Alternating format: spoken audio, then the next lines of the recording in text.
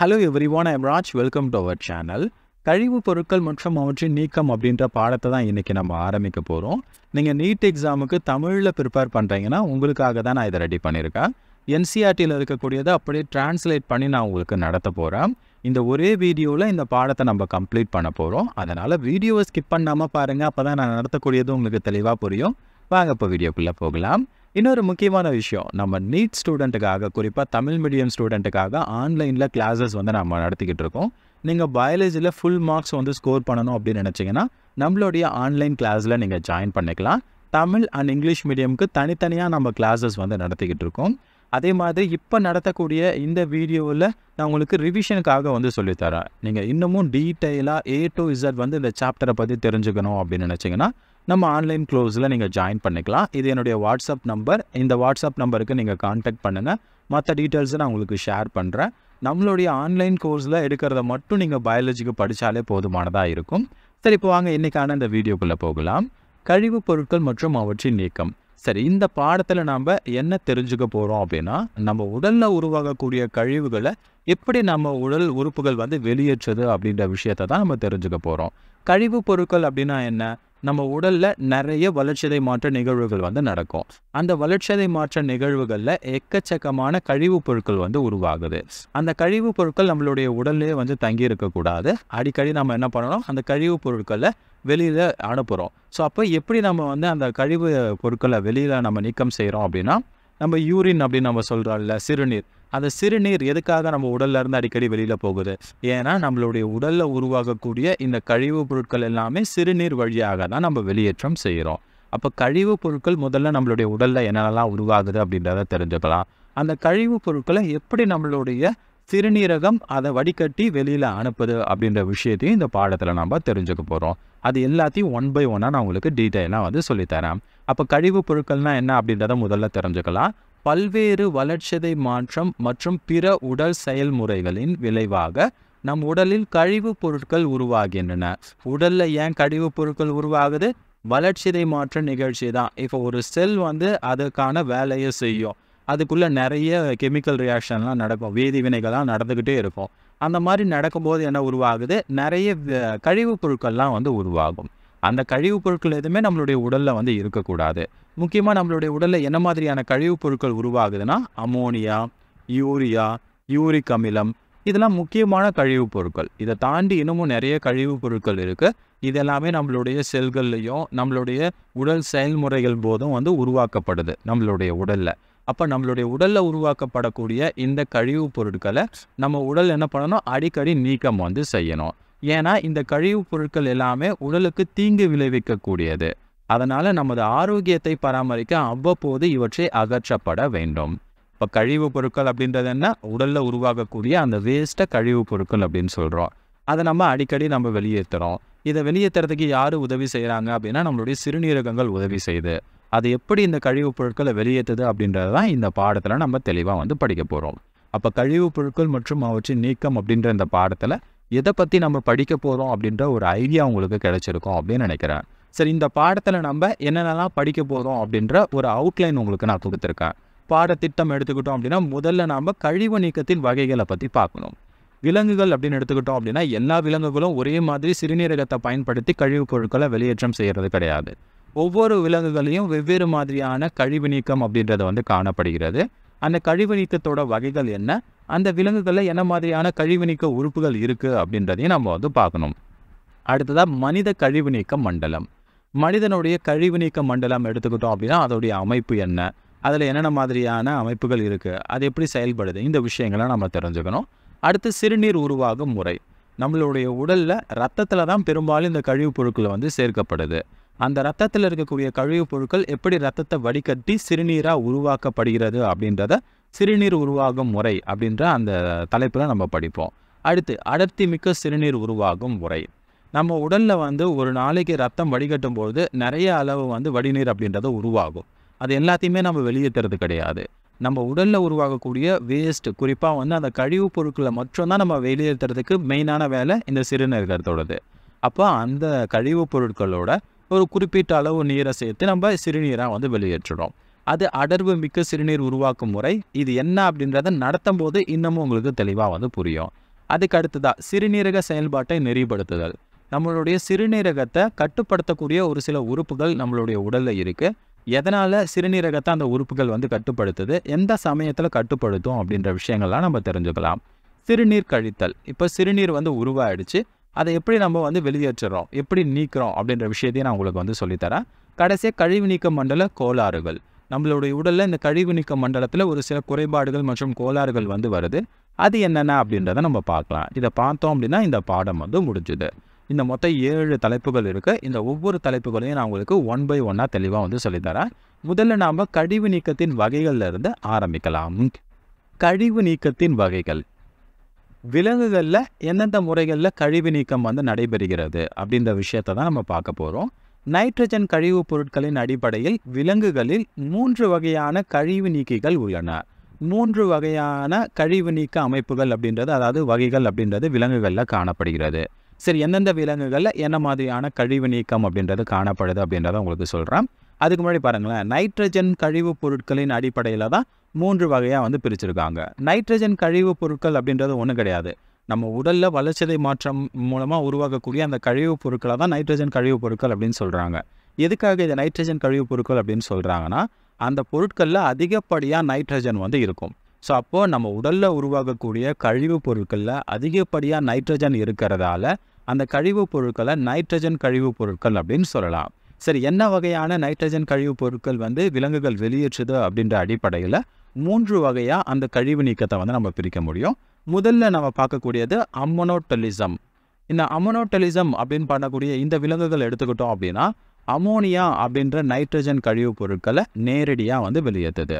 எடுத்துக்காட்டாக சொல்லணும் அப்படின்னா, நீர்வாழ் பூச்சிகள், எலும்பு மீன்கள், நீர்வாழ் இருவாழ்விகள் போன்ற உயிரினங்கள் என்ன பண்ணோம் அப்படின்னா, தங்களுடைய உடலில் உருவாகக்கூடிய அமோனியா மாதிரியான கழிவுப் பொருட்களை நேரடியாக உடலை விட்டு வந்து வெளியேற்றும். ஸோ அதனால் இந்த வகையான விலங்குகளை அம்மோனோடெலிக் விலங்குகள் அப்படின்னு சொல்லுவாங்க. இல்லைனா அமோனியா நீக்கிகள் அப்படின்னு கூட வந்து குறிப்பிடுவாங்க. அப்போது உடலில் உருவாகக்கூடிய அமோனியாவை நேரடியாக அந்த விலங்குகள் வெளியேற்றுச்சு அப்படின்னா அதை தான் நம்ம அம்மோனோடெலிசம் அப்படின்னு சொல்கிறோம். இந்த அமோனியா அப்படின்றது மிகவும் நச்சுத்தன்மை வாய்ந்த கழிவுப் பொருள். இதை வெளியேற்றணும் அப்படின்னா அதிகப்படியான நீர் அப்படின்றது கண்டிப்பாக வந்து தேவை. அதனால தான் இந்த அம்மோனோடெலிசம் அப்படின்றது பெரும்பாலும் நீரில் வாழக்கூடிய விலங்குகளில் வந்து நம்ம பார்க்க முடியும். அப்போ அம்மோனோடெலிசம் அப்படின்னா என்ன? அமோனியாவை உயிரினங்கள் கழிவுப் பொருட்களாக நீக்குச்சு அப்படின்னா அதை அம்மோனோடெலிசம் அப்படின்னு சொல்லலாம். அதிகப்படியாக இதை நீக்கிறதுக்கு நீர் தேவை. அதனால் பெரும்பாலும் நீரில் வாழக்கூடிய விலங்குகள் தான் இந்த மாதிரியான கழிவுப் பொருட்களை வந்து நீக்கம் செய்யும். அடுத்ததாக நம்ம 2வதாக பார்க்கக்கூடியது யூரோடெலிசம். இந்த யூரோடெலிசம் அப்படின்னு எடுத்துக்கிட்டோம்னா, இந்த உயிரினங்கள் வந்து யூரியா அப்படின்ற நைட்ரஜன் கழிவுப் பொருட்களை உடல்ல இருந்து நீக்கும்.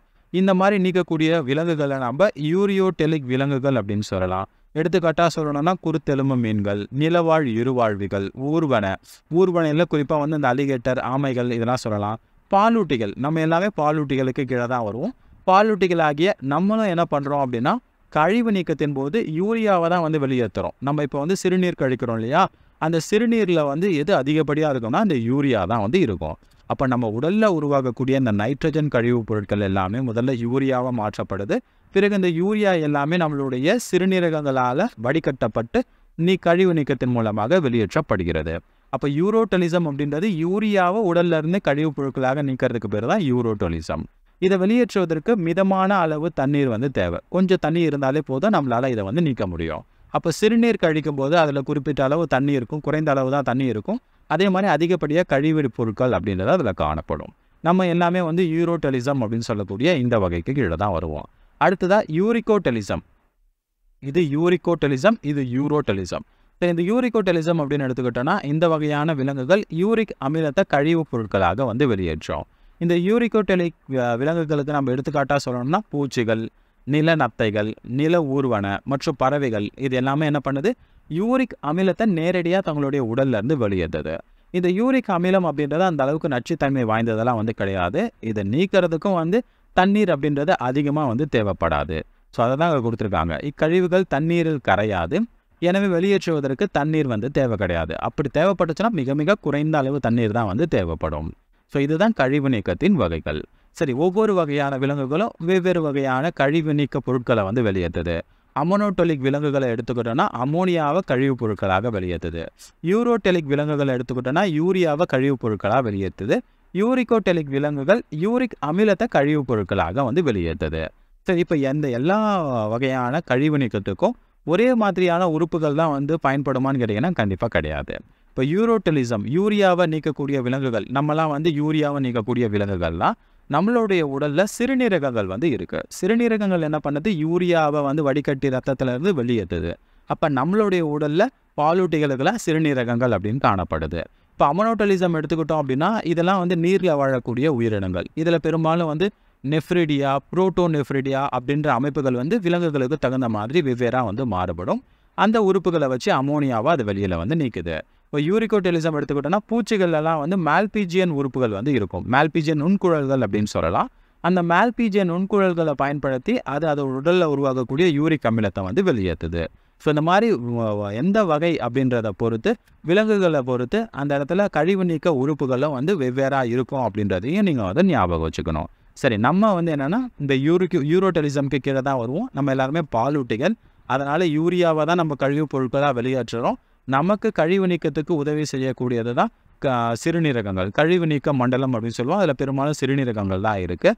சரி, இந்த அமைப்புகள்லாம் எப்படி இருக்குது அப்படின்றத ஒன் பை ஒன்னாக நம்ம பார்க்கலாம். அப்போ மனிதனுடைய கழிவு நீக்க மண்டலம், அதில் என்னென்ன உறுப்புகள்லாம் இருக்குது, அந்த சிறுநீரகத்தோட அமைப்பு என்ன, இந்த விஷயத்த முதல்ல நம்ம பார்க்கலாம். அடுத்து சிறுநீர் எப்படி உருவாக்கப்படுது, அது எப்படி அடர்வு தன்மையாக வந்து மாற்றப்படுது, இந்த விஷயங்கள்லாம் நம்ம வந்து ஒன் பை ஒன்னாக நம்ம இப்போ பார்க்கலாம்.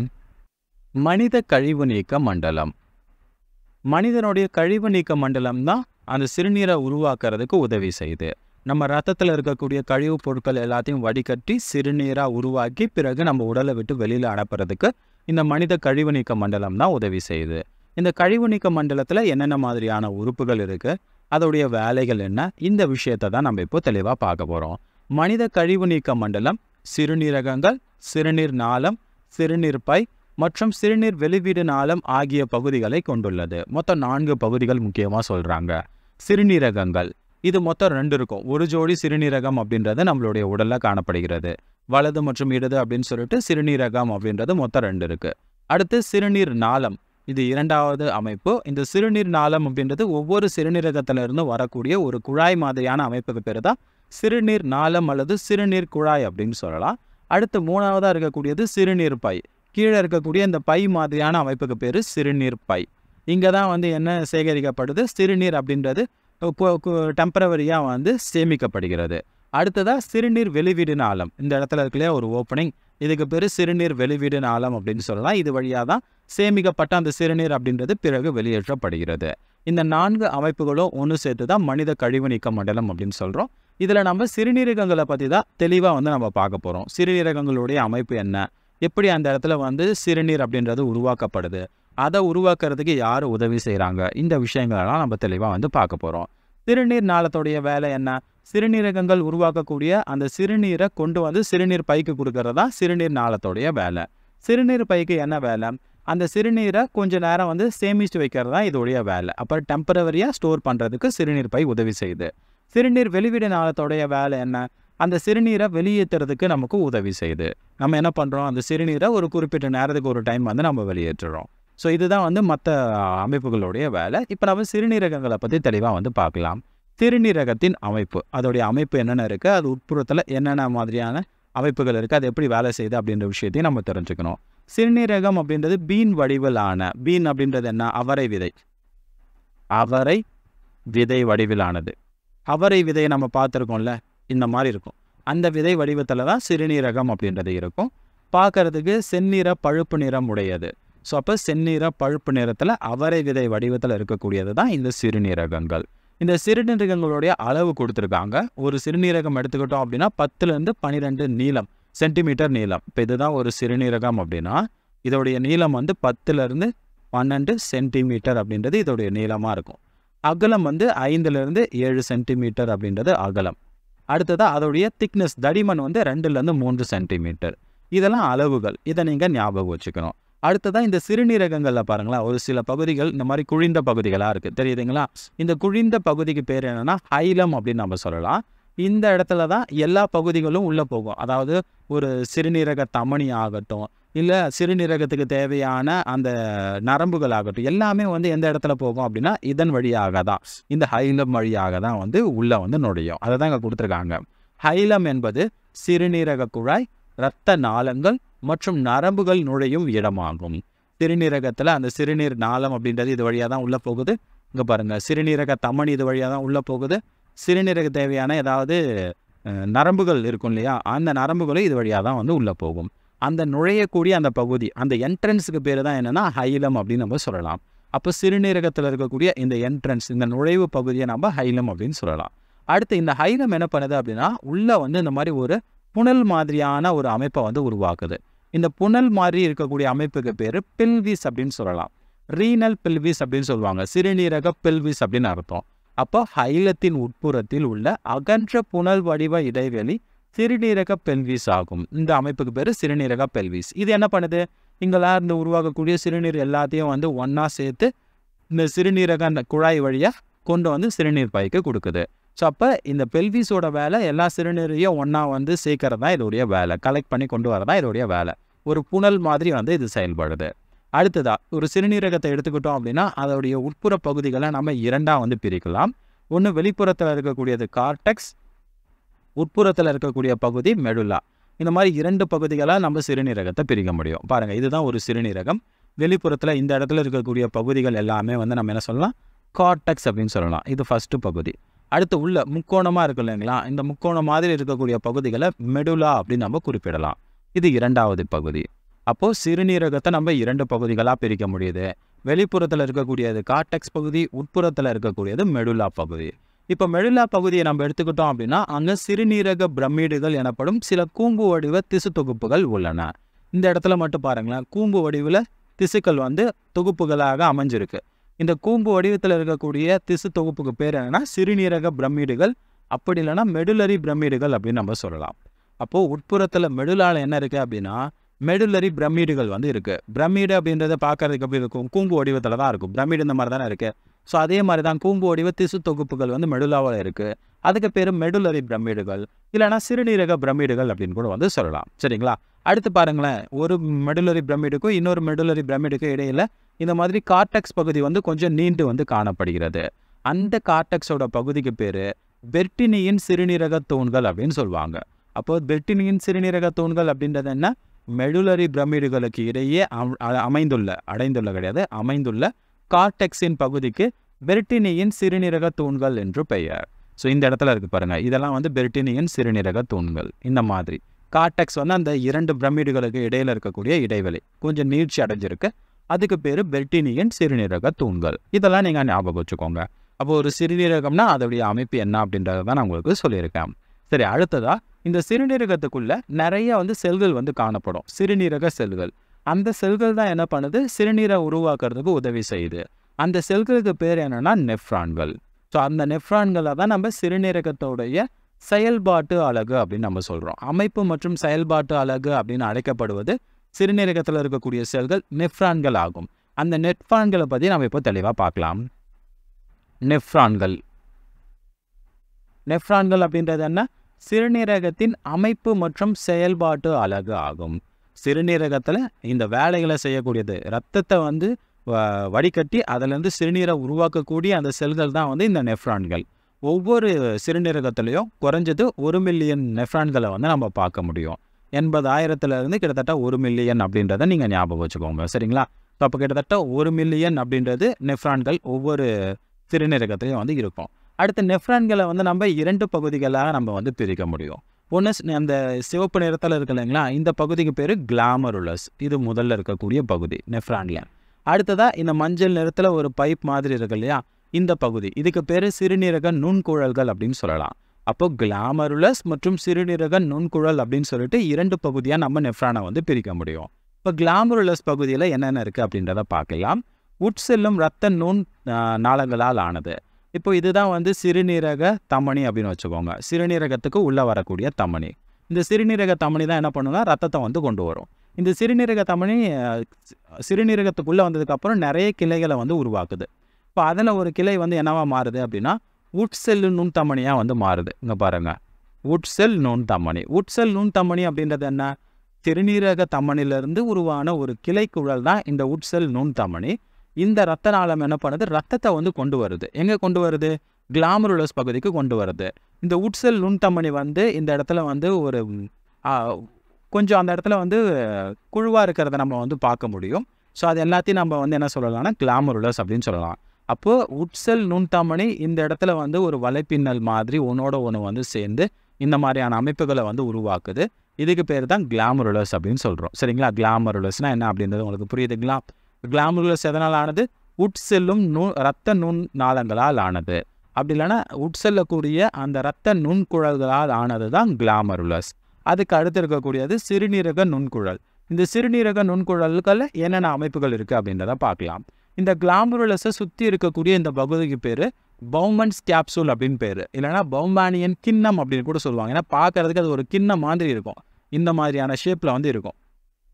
அதனால் அதுக்கு பேர் பௌமானியன் கிண்ணம் இல்லைனா பௌமன்ஸ் கேப்சூல் அப்படின்னு சொல்லுவாங்க. இது என்ன பண்ணுறது, கிளாமருலஸை வந்து சுற்றி அப்படியே வந்து இருக்குது. ஓகேங்களா, இந்த பௌமன்ஸ் கேப்சூலுக்கு அடுத்து வந்து இந்த இடத்துல வளைஞ்சு இருக்கு இல்லைங்களா, இந்த குழல்களுக்கு பேர் அண்மை சுருள் குழல் அப்படின்னு பேர். ஓகேங்களா, இல்லைனா அண்மை சுருண்ட குழல் அப்படின்னு கூட வந்து குறிப்பிடுவாங்க. அதுக்கு அடுத்தபடியாக இந்த இடத்துல ஒரு பின் மாதிரியான ஒரு அமைப்பில் வந்து இருக்கு. இதுக்கு பேர் ஹென்லே வளைவு அப்படின்னு பேர். இந்த ஹென்வேல கீழே போகக்கூடியதை வந்து ஹென்லேயின் கீழிறங்க தூம்பு அப்படின்னு சொல்லுவாங்க. அடுத்து மேலே போகக்கூடியதை ஹென்லேயின் மேலேறு தூம்பு அப்படின்னு சொல்லுவாங்க. அப்போ ஆக மொத்தம் இந்த அமைப்புக்கு பேர் ஹென்லே வளைவு. ஹென்லே வளைவில் கீழே வரக்கூடியது கீழிறங்க தூம்பு, மேலே போகக்கூடியது மேலேறு தூம்பு அப்படின்னு சொல்லுவாங்க. அதுக்கு அடுத்தபடியாக இங்கே வந்து வளைஞ்சு ஒரு சில குழல்கள் இருக்குது. இதுக்கு பேர் சேய்மை சுருள் குழல் அப்படின்னு பேர், இல்லைனா சேய்மை சுருண்ட குழல் அப்படின்னு கூட வந்து குறிப்பிடுவாங்க. அது எந்த இடத்துல வந்து திறக்குது அப்படின்னா சேகரிப்பு நாளத்தில் வந்து திறக்குது. இந்த மாதிரி நிறைய நெஃப்ரான்கள் வந்து இந்த இடத்துலலாம் வந்து சேர்ந்துருக்கும். அது ஒவ்வொன்றுமே வந்து சிறுநீரை உருவாக்கும். பிறகு இந்த சேகரிக்க நாளம் வழியாக வந்து சிறுநீரகத்தோடைய அந்த பெல்விஸ் ரீஜனுக்கு வந்து கொண்டு போகும், சிறுநீரக பெல்விஸ்க்கு. அந்த சிறுநீரக பெல்விஸ் வந்து சிறுநீர் நாளம் வழியாக கொண்டு போயிட்டு சிறுநீரக பைக்கு வந்து அந்த சிறுநீரை வந்து கொடுக்கும். ஸோ இதுதான் வந்து சிறுநீரக நுண்குழல். அப்போ சிறுநீரக நுண்குழலில் என்ன இருக்குது, கிண்ணம் போன்ற பௌமன்ஸ் கேப்சூல் அப்படின்றது தொடக்கத்தில் வந்து இருக்கு.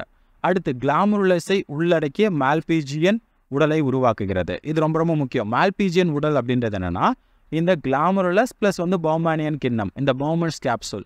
இந்த இடத்துல எல்லோ கலரில் இருக்கு இல்லைங்களா, இது பௌமன்ஸ் கேப்சூல். உள்ள ரெட் கலரில் இருக்குல்ல ரத்த நுண்ணாளங்கள், இது நம்ம கிளாமருலஸ் அப்படின்னு சொல்லலாம். இந்த அமைப்புக்கு பேர் தான் என்ன அப்படின்னா மால்பீஜியன் உடல் அப்படின்னு பேர். இந்த மால்பீஜியன் உடல் எப்படி உருவாகுது, கிளாமருலஸ் ப்ளஸ் பௌமன்ஸ் கேப்சூல் ரெண்டும் ஒன்றா சேர்ந்து மால்பீஜியன் உடல் அப்படின்றது உருவாகுது.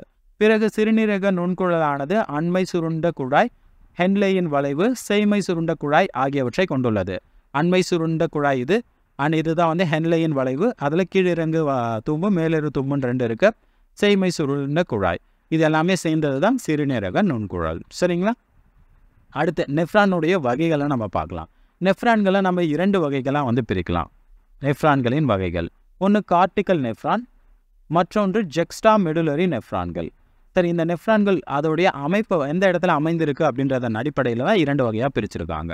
இப்போ இதுதான் வந்து ஒரு சிறுநீரகம். சரிங்களா, இந்த சிறுநீரகத்தில் கூம்பு வடிவத்தில் ஒரு சில அமைப்புகள் வந்து இருக்கும். ஒரு நிமிஷம் நான் மறுபடியும் ட்ரா பண்ணுறேன். இந்த இடத்துல வந்து முக்கோண வடிவத்தில் இருக்கு இல்லைங்களா, பிரமிடு வடிவத்தில், அதை நம்ம வந்து சிறுநீரக பிரமிடுகள் அப்படின்னு சொல்லலாம். இதுதான் வந்து மெடுலா பகுதிகளில் வந்து இருக்கக்கூடியது. சரிங்களா, அடுத்து இந்த இடத்துல இருக்கக்கூடியது கார்டெக்ஸ் பகுதி. இந்த வெளிப்புறம் எல்லாமே கார்டெக்ஸ் பகுதி. அடுத்து இந்த பகுதி என்ன அப்படின்னா மெடுலா பகுதி, அதை தான் இங்கே கொடுத்துருக்காங்க. ரீனல் கார்டெக்ஸ் அப்படின்றது இந்த பகுதி, இங்கே இருக்கக்கூடிய பகுதி. ரீனல் மெடுலா அப்படின்றது கீழே உள்ள இந்த முக்கோண வடிவத்தில் இருக்கிற மெடுலரி பிரமிடுகள், அந்த பகுதிக்கு பேர் ரீனல் மெடுலா. சரி, இந்த எந்த இடத்துல வந்து இந்த நெஃப்ரான்கள் அமைந்திருக்கு அப்படின்றத பொறுத்து ரெண்டு வகையும் நான் சொன்னேன். முதல்ல கார்டிக்கல் நெஃப்ரான், இதை எடுத்தோம் அப்படின்னா ஹென்லேயோட வளைவு ரொம்ப சின்னதாக இருக்கும். அதனால் அதோடைய பெரும்பாலான பகுதிகள் எங்கே இருக்கும் அப்படின்னா இந்த கார்டெக்ஸ் பகுதிகளில் வந்து இருக்கும். ஸோ அப்போ கார்டெக்ஸ் பகுதியில் இருக்கிறதால இதுக்கு பேர் கார்டிக்கல் நெஃப்ரான்கள் அப்படின்னு சொல்லலாம். ஹென்லே வளைவு ரொம்ப சின்னதாக இருக்கிறதால மெடுலாக்குள்ளே ரொம்ப ஆழமாக வந்து போகிருக்காது. அடுத்து ஜெக்ஸ்டா மெடுலரி நெஃப்ரான்கள், இது வந்து என்ன அப்படின்னா அதோடைய பெரும்பாலான பகுதி எங்கே இருக்குது அப்படின்னா அந்த மெடுலரி பிரமிடுகளுக்குள்ளே வந்து பொதிந்து காணப்படும். ஸோ இதுதான் வந்து ஜெக்ஸ்டா மெடுலரி நெஃப்ரான்கள் அப்படின்னா அதோடைய ஹென்லே வளைவு இந்த மாதிரி மெடுலாக்குள்ளே உள்ளே போய் வந்திருக்கும். ஸோ அதனால தான் இந்த இடத்துல வந்து சொல்கிறாங்க இவற்றின் ஹென்லேயின் வளைவு நீளமானதாக இருக்கும், மெடுலாவுக்குள் நீண்டு செல்லும். ஸோ அப்போ மெடுலாக்குள்ளே இந்த மாதிரி ஹென்லே வளைவு ரொம்ப நீளமாக வந்து போகுது. இதில் அந்த அளவுக்கு நீளமாலாம் வந்து போகலை, மேலேயே வந்து இருக்கு. இதெல்லாம் நெஃப்ரான்களுடைய வகைகள். கார்டிக்கல் நெஃப்ரான்கள் அப்படின்றது பெரும்பாலும் கார்டெக்ஸ் பகுதிகளில் இருக்கும். ஜெக்ஸ்ட்ரா மெடுலரி நெஃப்ரான்கள் அப்படின்றது ஹென்லே வளைவு ரொம்ப நீளமாக இருக்கும், மெடுலாவுக்குள்ளே பொதிந்து காணப்படும். இந்த விஷயத்தை நீங்கள் ஞாபகம் வச்சுக்கோங்க. அடுத்து இன்னொரு முக்கியமான விஷயம் என்ன அப்படின்னா, இந்த கார்டிகல் நெஃப்ரான்களில் வந்து வாசா ரெக்டா அப்படின்ற ஒரு அமைப்பு வந்து இருக்காது. சரிங்களா? இதுவே ஜெக்ஸ்ட்ரா மெடுலரி நெஃப்ரான்கள் எடுத்துக்கிட்டோம் அப்படின்னா அந்த வாசா ரெக்டா அப்படின்ற அமைப்பு இருக்கும். சரி, இப்போ உங்களுக்கு தோணலாம் வாசா ரெக்டானா என்ன? அதை நான் உங்களுக்கு இப்போ வந்து ரொம்ப சிம்பிளாக சொல்கிறேன். இங்கே இருக்கக்கூடியது எல்லாத்தையும் நான் எரேஸ் பண்ணிடுறேன். இந்த இடத்துல பாருங்களேன், இது வந்து என்னது? உள் செல் நுண் தமனி. இது கிளாமருலஸை வந்து உருவாக்குது. இந்த மாதிரி வலைப்பின்னல் போயிட்டு கிளாமருலஸை உருவாக்கிட்டு வெளியில் வருது. வெளியில் வரக்கூடியதை நம்ம என்ன சொல்லலாம்? வெளி செல் நுண் தமனி அப்படின்னு சொல்லலாம். இது வந்து அப்படியே வெளியில் சிறுநீரகத்தை விட்டு வெளில போகாமல் இங்கே பாருங்கள், நெஃப்ரான்களில் வந்து ஒரு வலைப்பின்னலை வந்து உருவாக்குது. அங்கே கீழே இருக்கக்கூடிய அந்த ஹென்லே வளைவை சுற்றியும் ஒரு வலைப்பின்னல் மாதிரி வந்து உருவாக்குது. ஸோ இந்த வெளிசெல் நுண்தமனியோட வலைப்பின்னல் மாதிரி இருக்கக்கூடிய அமைப்புக்கு பேர் தான் வாசா ரெக்டா. அப்போ வாசா ரெக்டா அப்படின்றது ஒன்றும் கிடையாது, இரத்த குழல்கள் தான், இரத்த நுண்குழல்கள் தான், இல்லைன்னா இரத்த நாளம் அப்படின்னு கூட சொல்லலாம். எந்த இடத்துல அந்த இரத்த நாளங்கள் வந்து இருக்கு? ஹென்லே வளைவை சுற்றி ஒரு வலைப்பின்னல் மாதிரியான அமைப்புகளில் வந்து இருக்கு. அப்போ ஹென்லே வளைவில் அந்த வலைப்பின்னல் மாதிரி இருக்கக்கூடிய இரத்த நாளங்களுக்கு பேர் தான் வாசா ரெக்டா. இந்த வாசா ரெக்டா வந்து எந்த வகையான நெஃப்ரான்களில் காணப்படுது? ஜெக்ஸ்ட்ரா மெடுலரி நெஃப்ரான்கள். இப்போ வெளியில் போகுதுங்களா, இது என்ன பண்ணோம் அப்படின்னா இந்த மாதிரி ஒரு வலைப்பின்னல் மாதிரி வந்து உருவாக்கிட்டு வாசா ரெக்டா வந்து உருவாக்கும். இங்கே வெளியில் வருதுங்களா, இது வாசா ரெக்டா வந்து பெருசாக வந்து உருவாக்காது. அப்போ வாசா ரெக்டா அப்படின்றது பெரும்பாலும் ஜெக்ஸ்ட்ரா மெடுலரி நெஃப்ரான்களில் வந்து நம்ம பார்க்க முடியும், கார்டிகல் நெஃப்ரான்களில் வந்து இருக்காது. ஸோ இதுதான் மனிதனுடைய கழிவு நீக்க மண்டலத்தோடைய அமைப்பு. நான் ஒவ்வொரு விஷயமும் நான் உங்களுக்கு சொல்லியிருக்கேன், இது புரிஞ்சிருக்கும் அப்படின்னு நினைக்கிறேன். சரி, அடுத்ததான் மனிதனில் அந்த சிறுநீர் அப்படின்றது எப்படி உருவாக்கப்படுது? நெஃப்ரான்களில் தான் உருவாக்கப்படுது. அதனுடைய படிநிலைகள் என்ன, அது எப்படி உருவாக்கப்படுது அப்படின்ற விஷயத்தை நம்ம தெரிஞ்சுக்கலாம். சிறுநீர் உருவாகும் முறை. மனிதனில் சிறுநீர் அப்படின்றது ரத்தத்திலிருந்து வடிகட்டப்பட்டு உருவாக்கப்படுது அப்படின்றது நமக்கு தெளிவாக தெரியுது. அதில் இருக்கக்கூடிய படிநிலைகள் என்ன அப்படின்றத தான் ஒவ்வொன்றா நம்ம பார்க்க போகிறோம். சிறுநீர் உருவாக்க 3 முக்கிய செயல்முறைகளான கிளாமருலார் வடிகட்டல், இந்த இடத்துல என்ன நடைபெறும்? ரத்தம் வடிகட்டப்பட்டு வடிநீர் அப்படின்ற ஒன்று உருவாகுது, வடி திரவம் அப்படின்னு கூட சொல்லலாம். இது முதல் படிநிலை. இரண்டாவது படிநிலை மீள் உறிஞ்சுதல். இப்போ ரத்தம் வடிகட்டப்பட்டு உருவாகக்கூடிய வடி திரவத்தில் ஏதாவது உடலுக்கு தேவையான பொருட்கள்லாம் இருக்கும், அது எல்லாமே மீண்டும் வந்து உறிஞ்சப்படுகிறது. அது இரண்டாவது படிநிலை மீள் உறிஞ்சுதல். மூன்றாவது படிநிலை சுரப்பு. இந்த பகுதிகளில் நம்ம உடல் திரவத்தில் இருக்கக்கூடிய தேவையில்லாத பொருட்கள் ஏடிபி பயன்படுத்தப்பட்டு வடி திரவத்துக்கு அனுப்பப்படுது. இது மூன்றாவது படிநிலை. இந்த ஒவ்வொரு படிநிலையை பற்றி நம்ம தெளிவாக வந்து பார்க்க போகிறோம். அப்போது இந்த 3 படிநிலைகள் படி தான் என்ன நடைபெறுது? ரத்தம் வடிகட்டப்பட்டு சிறுநீர் அப்படின்றது உருவாகுது. சரி, இதில் முதலாவதாக இருக்கக்கூடியது கிளாமருலார் வடிகட்டல். இங்கே என்ன நடைபெறுதுன்னு பார்க்கலாம். ரத்தம் கிளாமருலஸ் வழியாக வடிகட்டப்படுகிறது. இதுதான் உட்செல் நுண்தமனி. சரிங்களா? நெஃப்ரானுக்குள்ளே போகக்கூடிய உட்செல் நுண்தமனி இது ரத்தத்தை என்ன பண்ணுது? கொண்டு போயிட்டு இங்கே இருக்கக்கூடிய கிளாமருலஸ் பகுதிக்குள்ளே வந்து அனுப்புது. இப்போ கிளாமருலஸில் தான் அந்த வடிகட்டுதல் அப்படின்ற நிகழ்வு நடைபெறுது. ஒரு நிமிஷத்துக்கு 1100லேருந்து 1200 ml ரத்தம் அப்படின்றது வடிகட்டப்படுகிறது. சரி, இது எப்படி வடிகட்டப்படுது அப்படின்னா இங்கே இருக்கக்கூடிய 3 அடுக்குகள் வழியாக தான் வடிகட்டப்படுது. அந்த 3 அடுக்குகள் என்ன மாதிரியான செல்கள் வந்து அந்த 3 அடுக்குகள் இருக்குது அப்படின்றத நீங்கள் தெரிஞ்சுக்கணும். ஃபர்ஸ்ட் இரத்த குழல் இருக்குது. இந்த இரத்த குழல் உள்ளே எடுத்துக்கிட்டோம் அப்படின்னா எபித்திலியல் செல்கள் வந்து இருக்கும். இது இரத்த குழல்களுக்குள்ளே இருக்கக்கூடிய எபித்திலியல் செல்கள். இதுக்கு பேர் எண்டோதீலியம் அப்படின்னு நம்ம சொல்லலாம். மேலேயும் அதே மாதிரி எண்டோதீலியல் செல்கள் வந்து இருக்கும். உள்ளே தான் ரத்தம் இருக்கும். இங்கே இருக்கக்கூடியது ரத்தம். இந்த ரத்தத்தில் தான் கழிவு பொருட்கள் இருக்குது, ரத்த செல்கள் இருக்குது, எல்லாமே இந்த ரத்தத்தில் தான் இருக்குது. புரதங்கள்லாம் இந்த ரத்தத்தில் தான் இருக்கும். அடுத்து இந்த ரத்த செல்கள் எல்லாமே எது மேலே அமைக்கப்பட்டிருக்கும் அப்படின்னா அடித்தள சவ்வு மேலே வந்து அமைக்கப்பட்டிருக்கும்.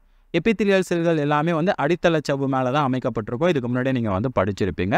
ஸோ அதே மாதிரி இந்த ரத்தத்தில் ரத்த குழல்கள் இருக்கக்கூடிய எண்டோதீலியல் செல்கள் எல்லாமே ஒரு அடித்தள சவ்வு மேலே வந்து அமைக்கப்பட்டிருக்கு. அடுத்ததாக இங்கே இருக்கக்கூடிய கிளாமருலஸ். இந்த கிளாமருலஸில் இருக்கக்கூடிய செல்களை எடுத்துக்கிட்டோம் அப்படின்னா ஒரு அடுக்கு செல்கள் இருக்குது, அதுவும் வந்து எபித்திலியல் செல்கள் தான். இது கிளாமருலஸோடைய எபித்திலியல் செல்கள். இது எது மேலே அமைக்கப்பட்டிருக்கு அப்படின்னா அதுவும் ஒரு அடித்தள சவ்வு மேலே வந்து அமைக்கப்பட்டிருக்கு. இது கிளாமருலஸோடைய அந்த எபித்திலியல் செல்களுடைய அடித்தள சவ்வு. அப்போ இந்த 2 அடித்தள சவ்வும் ஒன்னோட ஒன்று வந்து சேர்ந்து இது ஒரு அடுக்காக வந்து உருவாகுது. அப்போ இங்கே மொத்தம் எத்தனை அடுக்கு இருக்குன்னு பாருங்கள். இரத்த குழல்கள் இருக்கக்கூடிய எண்டோதீலியல் செல்கள் ஒரு அடுக்கு. ரெண்டாவது அடித்தள சவ்வுகள் 2 சேர்ந்து இது ஒரு அடுக்காக இருக்குது, இது இரண்டாவது அடுக்கு. மூன்றாவது அடுக்கு அந்த பௌமனியன் கிண்ணத்தோடைய அடுக்கு 3. இந்த 3 அடுக்குகளும் சேர்ந்து தான் என்ன பண்ணுது? ரத்தத்தில் இருக்கக்கூடிய ரத்தத்தை வடிகட்டி வடி திரவத்தை வந்து உருவாக்குது. வடி திரவம். இந்த வடி திரவம் வந்து உடலுக்கு தேவையான திரவம். இதில் உடலுக்கு தேவையான ஒரு சில பொருட்கள் இருக்கும், அது எல்லாமே மீண்டும் வந்து உறிஞ்சப்படணும். சரிங்களா? அது எப்படி மீள் உறிஞ்சுதல் நடைபெறுதுன்னு அடுத்த படிநிலைகளில் சொல்கிறேன். அப்போது இந்த 3 அடுக்குகள் வழியாக தான் ரத்தம் அப்படின்றது வடிகட்டப்படுது. ஸோ அதனால் இதை நம்ம நுண் வடிகட்டுதல் அப்படின்னு நம்ம சொல்லலாம். சரிங்களா? அதை தான் இங்கே கொடுத்துருக்காங்க. 3 அடுக்குகள் வழியாக வடிகட்டல் அப்படின்றது நிகழ்கிறது. அந்த 3 அடுக்கு என்னென்ன? குளாமுருலார் எண்டோதீலியம், குளாமுரலஸ்குள்ளே இருக்கக்கூடிய அந்த இரத்த தந்துகிகளுடைய எண்டோதீலியல் செல்கள் ஒரு அடுக்கு. இரண்டாவதாக பௌமன்ஸ் கேப்சூல் எபித்தீலியம், பௌமன்ஸ் இல்லைனா பௌமானியன் கிண்ணம் அப்படின்னு கூட சொல்லலாம். அதோடைய எபித்தீலியல் செல்கள் வந்து 2வது அடுக்கு. 3வது அடுக்கு வந்து அடித்தளச்சவ்வு. இது 2தோடைய அடித்தளச்சவ்வு வந்து ஒரு அடுக்கு. அப்போ மொத்தம் 3 அடுக்குகள் வழியாக இந்த வடிகட்டுதல் அப்படின்றது நடைபெறுகிறது. புரோட்டீன்களை தவிர இரத்த பிளாஸ்மாவின் அனைத்து கூறுகளும் பௌமன்ஸ் கிண்ணத்தினுள் செல்கின்றன. அப்போ இங்கேருந்து ரத்தத்தை தவிர மற்ற எல்லாமே என்ன ஆகுது அப்படின்னா இந்த 3 அடுக்குகளால் வடிகட்டப்பட்டு பௌமானியன் கிண்ணத்துக்கு வந்து செல்லுது. எனவே இது சிறுநீரக நுண் வடிகட்டல் ஆகும். இந்த நிகழ்வுக்கு பேர் சிறுநீரக நுண் வடிகட்டுதல் அப்படின்னு நம்ம சொல்லலாம். சரிங்களா? அடுத்து இன்னொரு முக்கியமான விஷயம், குளாமுருலார் வடிகட்டும் வீதம். ஒரு நிமிஷத்துக்கு எவ்வளோ ரத்தம் வடிகட்டப்படுது அப்படின்னு சொல்லியிருந்தா 1100லேருந்து 1200 ml இப்போ ரத்தம் இருக்குது. இந்த ரத்தம் வந்து வடிகட்டப்பட்டு என்ன உருவாகுது? 3 அடுக்குகள் வழியாக வடிகட்டப்படுது. 3 அடுக்குகள் வழியாக வடிகட்டப்பட்டு வடி திரவம் அப்படின்றத ஒன்று உருவாகுது. சரிங்களா? இப்போது ரத்தம் வந்து ஒரு நிமிஷத்துக்கு சொல்கிறேன் 1100லேருந்து 1200 ml ரத்தம் வந்து வடிகட்டப்படுது. அப்படி உருவாகக்கூடிய வடி திரவத்தோட அளவு என்ன? இப்போ 1100 ml ரத்தம் வடிகட்டப்படுது ஒரு நிமிஷத்தில். அப்போ எவ்வளோ வடி திரவம் உருவாகும் அப்படின்னா 125 ml ரத்தம் அப்படின்றது வந்து உருவாக்கப்படும். அப்போ இதை தான் நம்ம என்ன சொல்லலாம்னா குளாமுருலார் வடிகட்டும் வீதம் அப்படின்னு சொல்லலாம். அப்போ குளாமுருலார் வடிகட்டும் வீதம் அப்படின்னா என்ன? ஒரு நிமிடத்திற்கு சிறுநீரகங்களால் உருவாக்கப்படும் குளாமுருலார் வடிதிரவத்தின் அளவு குளாமுருலார் வடிகட்டும் வீதம் அப்படின்னு சொல்லலாம். ஒரு நிமிஷத்தில் சிறுநீரகத்தில் உருவாகக்கூடிய அந்த குளாமுருலார் வடிதிரவத்தோடைய அளவு தான் நம்ம குளாமுருலார் வடிகட்டும் வீதம் அப்படின்னு சொல்கிறோம். குளாமுருலார் வடிகட்டும் வீதம் எவ்வளோ? 125 ml பர் மினிட். ஒரு நிமிஷத்துக்கு 125 ml அப்படின்றது உருவாகுது. ஒரு நாளைக்கு 180 லிட்டர் அப்படின்றது உருவாகுது. அப்போ ரத்தம் வந்து வடிகட்டப்பட்டு வடிதிரவம் அப்படின்றது ஒரு நாளைக்கு எவ்வளோ உருவாக்கப்படுது? 180 லிட்டர் அப்படின்றது உருவாக்கப்படுது. ஒரு நிமிஷத்துக்கு எவ்வளோ வடிதிரவம் உருவாக்கப்படுது? 125 ml அப்படின்றது வடிதிரவம் உருவாக்கப்படுகிறது. இதை தான் குளாமுருலார் வடிகட்டும் வீதம் அப்படின்னு சொல்கிறோம். சரிங்களா? அப்போ குளாமுருலார் வடிகட்டல்னா என்னன்னு புரியுதா? ரத்தம் வடிகட்டப்பட்டு வடிதிரவம் அப்படின்றது உருவாக்கப்படுது. ஒரு நாளைக்கு 180 லிட்டர், ஒரு நிமிஷத்துக்கு 125 ml அப்படின்றது உருவாகுது குளாமுருலார் வடிதிரவம். சரி, அடுத்த படிநிலை என்ன அப்படின்னா மீள் உறிஞ்சுதல். ஏன்னா இப்போ ஒரு நாளைக்கு வந்து 180 லிட்டர் வந்து உருவாக்கப்படுது வடிதிரவம். இது எல்லாமே நம்ம யூரினாக வந்து வெளியேற்றுறது கிடையாது, சிறுநீராக வெளியேற்றுறது கிடையாது. நம்ம ரொம்ப குறைவான அளவு தான் வந்து சிறுநீரை வெளியேற்றுறோம். ஆவரேஜாக நம்ம எடுத்துக்கிட்டோம் அப்படின்னா ஒரு நாளைக்கு 1.5 லிட்டர் தான் வந்து சிறுநீரை வெளியேற்றுறோம். அப்போ யோசிச்சு பாருங்கள், 180 லிட்டர் எங்கே இருக்குது, 1.5 லிட்டர் எங்கே இருக்குன்னு பாருங்கள். அப்போ 99% என்ன ஆகுது அப்படின்னா மீண்டும் வந்து அதில் இருக்கக்கூடிய அந்த வடிநீரில் இருக்கக்கூடிய எல்லாமே வந்து உறிஞ்சப்படுகிறது. அந்த உறிஞ்சுதல் நிகழ்வு வந்து மீள் உறிஞ்சுதல் அப்படின்ற 2வது படிநிலைகளில் நடைபெறுது. சரி, இந்த 2வது படிநிலைகளில் எப்படி வந்து மீள் உறிஞ்சுதல் நடைபெறுது அப்படின்றத பார்க்கலாம். மீள் உறிஞ்சல். இந்த மீள் உறிஞ்சலில் 99% குளாமுருலார் வடிதிரவம் சிறுநீரக குழல்களால் மீள் உறிஞ்சப்படுகிறது. ஒரு நாளைக்கு எவ்வளோ வந்து குளாமுருலார் வடிதிரவம் உருவாகும்? 180 லிட்டர் அப்படின்றது நமக்கு தெரியும். சரிங்களா? ஒரு நாளைக்கு உருவாகக்கூடிய குளாமுருலார் வடிதிரவம். ஸோ இதில் 99% வந்து மீண்டும் வந்து உறிஞ்சப்படுகிறது. யாரால் உறிஞ்சப்படுகிறது? நெஃப்ரான்கள் இருக்கக்கூடிய அந்த குழல்களால் வந்து உறிஞ்சப்படுகிறது. அப்போ ஒரு நாளைக்கு எவ்வளோ சிறுநீர் வந்து வெளியேற்றப்படுது அப்படின்னா அதிகபட்சமாக 1.5 லிட்டர் அப்படின்றது வெளியேற்றப்படுகிறது. அப்போது எவ்வளோத்துல வந்து பார்த்திங்கன்னா மீள் உறிஞ்சப்படுகிறது அப்படின்றத நீங்கள் கணக்கு பண்ணிக்கோங்க. அப்போ 99% வந்து அந்த குளாமுருலார் வடிதிரவம் எல்லாமே மீண்டும் வந்து உறிஞ்சப்படுகிறது. நெஃப்ரான்களில் எந்தெந்த பகுதிகளில் அது உறிஞ்சப்படுகிறது அப்படின்றத இப்போ தெளிவாக பார்க்கலாம். அண்மை சுருள் குழாய், இதுதான் அண்மை சுருள் குழாய். இந்த பகுதி அண்மை சுருண்ட குழாய் அப்படின்னு கூட சொல்லலாம். PCT அப்படின்னு சொல்லிட்டு ஆங்கிலத்தில் சொல்லுவாங்க, ப்ராக்சிமல் கன்வல்யூட்டட் டியூபியூல். இங்கே வந்து ஊட்டச்சத்துக்கள், எலக்ட்ரோலைட்டுகள் மற்றும் நீர் அப்படின்றது மீள் உறிஞ்சப்படுகிறது. இங்கே பாருங்கள், சோடியம், குளோரைட், பொட்டாசியம் இது எல்லாமே வந்து எலக்ட்ரோலைட்டுகள் அப்படின்னு சொல்லலாம். நீர் அப்படின்றது உறிஞ்சப்படுகிறது. நியூட்ரியன்ஸ், ஊட்டச்சத்துக்கள், ஏதாவது சர்க்கரை ஏதாவது இருந்துச்சுன்னா அது எல்லாமே மீண்டும் வந்து உறிஞ்சப்படுகிறது. இது எல்லாமே அண்மை சுருள் குழாயில் வந்து நடைபெறுகிறது. சரி, அண்மை சுருள் குழாயில் உறிஞ்சதுக்கப்புறம் ஹென்லேயின் வளைவு, இது கீழிறங்கு தூம்பு மேலிரு தூம்பு, இது வழியாக வந்து அந்த திரவம் அப்படின்றது வடிதிரவம் அப்படின்றது நகர்ந்து வர ஆரம்பிக்கும். ஹென்லே வளைவின் கீழிறங்கு தூம்பு, கீழே இறங்கக்கூடிய அந்த தூம்பில் வந்து நீரை மீள் உறிஞ்சி குளாமுருலார் வடிதிரவத்தை செறிவூட்டுகிறது. இது ரொம்ப ரொம்ப முக்கியம். அப்போ அதிகப்படியான நீர் அப்படின்றது இங்கே மீள் உறிஞ்சப்படுகிறது. இப்போ நான் ஆரம்பத்தில் சொல்கிறேன், இங்கே இருக்கக்கூடிய இந்த வடி திரவத்தை சொல்கிறேன். இந்த வடி திரவத்தை நீங்கள் எடுத்து பார்த்தீங்க அப்படின்னா இதுதான் வடி திரவம் அப்படின்னு வச்சுக்கலாம். இந்த வடி திரவம் அப்படின்றது ஒரு நாளைக்கு எவ்வளோ உருவாகும்? 180 லிட்டர் அப்படின்றது உருவாகும். அதில் வந்து தேவையில்லாத பொருட்கள் எல்லாமே இருக்கும், கழிவுப் பொருட்கள்லாம் வந்து இருக்கும். இந்த கழிவுப் பொருட்களை வந்து நம்ம என்ன சொல்லலாம் அப்படின்னா கரைபொருள் அப்படின்னு சொல்லலாம். இது என்னது? கரைபொருள். கரைபொருள். ஓகேங்களா? அண்ட் இந்த இடத்துல கரைந்து இருக்கக்கூடிய இந்த திரவத்தை வந்து நீர் தானே, அதை நம்ம கரைப்பான் அப்படின்னு சொல்லலாம். இது வந்து கரைப்பான். அப்போது கரைப்பான் அப்படின்றது அதிகமாக இருக்குது, கரைபொருள் அப்படின்றது அதை விட கம்மியாக இருக்குது. அப்போது இந்த இடத்துல நம்ம வந்து அந்த திரவத்தை எடுத்து பார்த்தோம் அப்படின்னா எப்பவும் போல் இயல்பான திரவம் மாதிரி தான் வந்து இருக்கும். அதில் எந்த ஒரு விஷயத்தையும் நம்ம வந்து பார்க்க முடியாது. அந்த மாதிரி தான் வடிதிரவம் அப்படின்றது இந்த இடத்துல வந்து உருவாக்கப்படுகிறது. இந்த வடிதிரவம் என்ன ஆகுது அப்படின்னா இந்த அண்மை சுருள் குழாய் வழியாக நகர போகுது. அப்படி நகரும் போது என்ன ஆகுது அப்படின்னா அதிகப்படியாக நீர் மற்றும் அதிகப்படியாக வந்து அந்த எலக்ட்ரோலைட்டுகள் எல்லாமே மீண்டும் வந்து உறிஞ்சப்படுகிறது. இப்போது இந்த இடத்துல இருக்கக்கூடிய அந்த திரவத்தை எடுத்து காட்டுறேன். இப்போ இங்கே 180 லிட்டர் வந்து இருந்துச்சு, கரெக்டுங்களா? இப்போ அதிகப்படியாக உறிஞ்சதால் இந்த மாதிரி வந்துருச்சு. சரி, இப்போ நீர் இந்த அளவுக்கு இருக்குது அண்ட் கரைபொருள் இந்த அளவுக்கு இருக்குது. ஸோ அப்போ நீரை விட நீர் இது கரைபொருள். கரைபொருள் நீரை விட கம்மியாக இருக்குது. ஸோ அதனால் இயல்பான நிலைமையில் வந்து அந்த திரவம் அப்படின்றது வந்து இருக்கிறது. அடுத்து என்ன நடைபெறுது? அந்த திரவம் அப்படின்றது இந்த கீழிறங்கு தூம்பு வழியாக வருது. இங்கே இருக்கக்கூடிய அந்த திரவத்தை நம்ம எடுத்து பார்க்கலாம். இதுதான் வந்து அந்த வடிதிரவம், சரிங்களா? அந்த வடிதிரவத்தை எடுத்து நம்ம பார்த்தோம் அப்படின்னா இப்போ 180 இருந்துச்சா, இங்கே நீர் அண்ட் எலக்ட்ரோலைட்டுகள்லாம் உறிஞ்ச பிறகு ஒரு 100 லிட்டர் தான் இருக்குன்னு வச்சுக்கலாம். ஒரு 100 லிட்டர் தான் இருக்குது. 80 லிட்டர் எல்லாமே இங்கே உறிஞ்சப்பட்டுச்சு அப்படின்னு ஜஸ்ட் இமேஜின் பண்ணிக்கோங்க. அடுத்து இங்கே என்ன நடைபெறுது அப்படின்னா நீர் அதிகமாக உறிஞ்சப்படுது. நீர் மட்டும்தான் வந்து உறிஞ்சப்படுகிறது, வேறு எதுவுமே கிடையாது. அப்போ நீர் எல்லாமே வந்து மோஸ்ட்லி உறிஞ்சப்பட்டுருச்சு. அப்போ மீதி என்ன இருக்கும் அப்படின்னு பார்த்தீங்கன்னா கரைபொருள் மட்டும்தான் வந்து இருக்கும், அந்த வேஸ்ட். ஓகே, கரைபொருள் மட்டும் தான் இருக்குது. கரைபொருள் எவ்வளோ இருக்குது? அதிகமாக இருக்குது. நீர் அப்படின்றது கம்மியாக இருக்குது. ஸோ இதை தான் நம்ம என்ன சொல்கிறோம் அப்படின்னா செறிவூட்டப்பட்ட நீர் அப்படின்னு சொல்கிறோம். செறிவூட்டப்பட்ட வடிதிரவம் அப்படின்னு சொல்கிறோம். வடிதிரவம் செறிவூட்டப்பட்டதுன்னா என்ன? அதில் அதிகப்படியாக கரைபொருள் இருக்குது நீரை விட. அப்போ நீரை விட அதிகமாக கரைபொருள் இருக்கிறதால அதை செறிவூட்டப்பட்ட நீர் அப்படின்னு சொல்லலாம், சரிங்களா? அப்போ அதிகப்படியாக நீர் வந்து மீள் உறிஞ்சுறதால தான் இந்த செறிவூட்டப்பட்ட நிலை அப்படின்றது உருவாகுது. இப்போ 100 லிட்டர் இருந்துச்சா, இந்த இடத்துல வந்து ஒரு 60 லிட்டர் தான் இருக்குது அப்படின்னு வச்சுக்கலாம். அப்போ நீர் எல்லாமே வந்து மீள் உறிஞ்சப்பட்டுடுச்சு. நீர் மட்டும்தான் உறிஞ்சப்பட்டிருக்கு, கரைபொருள் எதுவுமே வந்து உறிஞ்சப்படலை. அதாவது அதில் இருக்கக்கூடிய வேஸ்ட் பொருள் எதுவுமே வந்து உறிஞ்சப்படலை. நைட்ரஜன் கழிவுகள்லாம் இருக்குல்ல, அது எல்லாமே அப்படி தான் இருக்குது. அடுத்து மேலேறு தும்பு. இந்த மேலேறு தும்பு இருக்கு இல்லைங்களா, இதில் அதிகமாக சோடியம் குளோரைட் மாதிரியான எலக்ட்ரோலைட்டுகள் எல்லாமே வந்து மறுபடியும் ஊடுருவ ஆரம்பிக்குது. அப்போ ஹென்லே வளைவின் மேலேறு தும்பு எலக்ட்ரோலைட்டுகளை ஊடுருவ அனுமதிக்கும் வடிதிரவம் நீர்த்து விடுகிறது. இப்போ இங்கே இருக்கக்கூடிய இந்த வடிதிரவத்தை நான் உங்களுக்கு ட்ரா பண்ணுறேன். இங்கே இருக்கக்கூடிய வடிதிரவம் ஏற்கனவே 60 லிட்டர் இருந்தது. ஸோ இவ்வளோ தான் நீர் இருக்குது. அதில் அங்கங்கே வந்து பார்த்திங்கன்னா இந்த கரைபொருட்கள் அப்படின்றது காணப்படுது. அப்போ நீர் வந்து இங்கே அதிகமாக இருக்குது, கரைபொருட்கள் அப்படின்றது கம்மியாக இருக்குது. ஸோ அதனால் இதை நீர்த்த நிலை அப்படின்னு நம்ம வந்து சொல்லலாம். ஸோ அப்போ இது என்ன ஆகுது? இந்த வடிதிரவம் அப்படின்றது மேலே போகுது, செய்மை சுருள் குழாய்க்கு போகுது. இந்த செய்மை சுருள் குழாயில் சோடியம் குளோரைட் நீர் பைகார்பனேட் இது எல்லாமே வந்து மீண்டும் வந்து உறிஞ்சப்படுகிறது. உறிஞ்சப்பட்ட பிறகு கடைசியாக வந்து இந்த சேகரிப்பு நாளம் வருது. இந்த சேகரிப்பு நாளத்துலேயும் அதிகப்படியாக நீர் அப்படின்றது மீள் உறிஞ்சப்படுகிறது. இந்த மாதிரி எல்லாமே அதிகப்படியாக வந்து உறிஞ்சப்பட்டு கடைசியாக என்ன இருக்கும் அப்படின்னா அங்கே இருக்கக்கூடிய அந்த கழிவுப் பொருட்கள் இருக்கும், மிக குறைந்த அளவு வந்து நீர் இருக்கும்.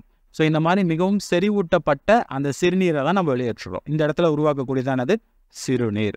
இந்த சிறுநீர் தான் என்ன ஆகும் அப்படின்னா நம்மளுடைய அந்த சிறுநீரகத்திலிருந்து வெளியில் வந்து சிறுநீர் பையில் இருக்கும், பிறகு நம்ம வந்து வெளியேற்றிடுவோம். அப்போ என்ன நடைபெறுதுன்னு பாருங்கள். 180 லிட்டரில் இருந்துச்சு, அது எல்லாமே ஒவ்வொரு பகுதிகளில் கொஞ்சம் கொஞ்சமாக வந்து மீள் உறிஞ்சப்பட்டு கடைசியாக வந்து வரும்போது 1.5 லிட்டர் தான் இருக்குது அப்படின்றத ஜஸ்ட் இமேஜின் பண்ணிக்கோங்க. அந்த அளவுக்கு ரொம்ப குறைவாக தான் அந்த நீர் இருக்குது, அதில் அதிகப்படியாக வந்து கரைபொருட்கள் வந்து இருக்குது. இப்படி தான் சிறுநீர் அப்படின்றது வந்து உருவாகுது. அப்போ அதிகப்படியான விஷயங்கள் வந்து இங்கே மீள் உறிஞ்சுதல் அப்படின்றது நடைபெறுகிறது. செய்மை சுருள் குழாயில் என்ன மீள் உறிஞ்சப்படுகிறது? சோடியம் நீர் பைகார்பனேட். இங்கே பாருங்கள், சோடியம் குளோரைட் நீர் பைகார்பனேட் இதெல்லாமே வந்து மீள் உறிஞ்சப்படுகிறது. சேகரிக்கும் குழாயில் நீர் வந்து மீள் உறிஞ்சப்படுகிறது. இங்கெல்லாம் நீர் வந்து மீள் உறிஞ்சப்படுகிறது. இதுதான் சேகரிக்கும் நாளம். ஸோ இதுதான் மீள் உறிஞ்சுதல் அப்படின்ற படிநிலை. அப்போ 180 லிட்டர் கிளாமருலார் வடிதிரவம் உருவாகுது. அதில் 99% வந்து மீண்டும் வந்து உறிஞ்சப்படுகிறது. ஒவ்வொரு பகுதிகளிலையும் என்ன உறிஞ்சப்படுது அப்படின்ற விஷயத்த நான் உங்களுக்கு சொல்லியிருக்கேன். சரி, இதில் முக்கியமான விஷயம் என்ன அப்படின்னா இங்கே பாருங்கள், இந்த ஹென்லே வளைவின் கீழிறங்கு தும்பெல்லாம் அதிகப்படியாக நீர் அப்படின்றது உறிஞ்சப்படுகிறது. இந்த நீர் உறிஞ்சப்படுது இல்லைங்களா? ஸோ இது எப்படி வந்து நடைபெறுது? எக்ஸாக்டாக எதனால் வந்து நீர் மட்டும் வெளியில் வருது? அதுக்கான காரணம் என்ன?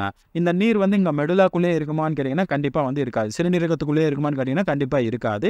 இந்த நீர் அப்படின்றது நம்மளுடைய உடலோட மற்ற பாகங்களுக்கு வந்து கொண்டு செல்லப்படுகிறது. அது எப்படி வந்து கொண்டு செல்லப்படுகிறது? அதுக்கு யார் உதவி செய்கிறாங்க? இதெல்லாம் நான் உங்களுக்கு வந்து வரக்கூடிய வீடியோவிலே உங்களுக்கு வந்து சொல்கிறேன். ஓகேங்களா? அது கவுண்டர் கரண்ட் மெக்கானிசம் அப்படின்னு சொல்லிட்டு நமக்கு தனியாக ஒரு டாபிக் இருக்குது. அதை நான் உங்களுக்கு வந்து சொல்லித்தரேன். இப்போதைக்கு இந்த மீள் உறிஞ்சுதலை நீங்கள் தெளிவாக வந்து ஞாபகம் வச்சுக்கோங்க. அடுத்து 3வது படிநிலை சுரப்பு. அதில் என்ன நடைபெறுதுன்னு பார்க்கலாம். சுரத்தல்.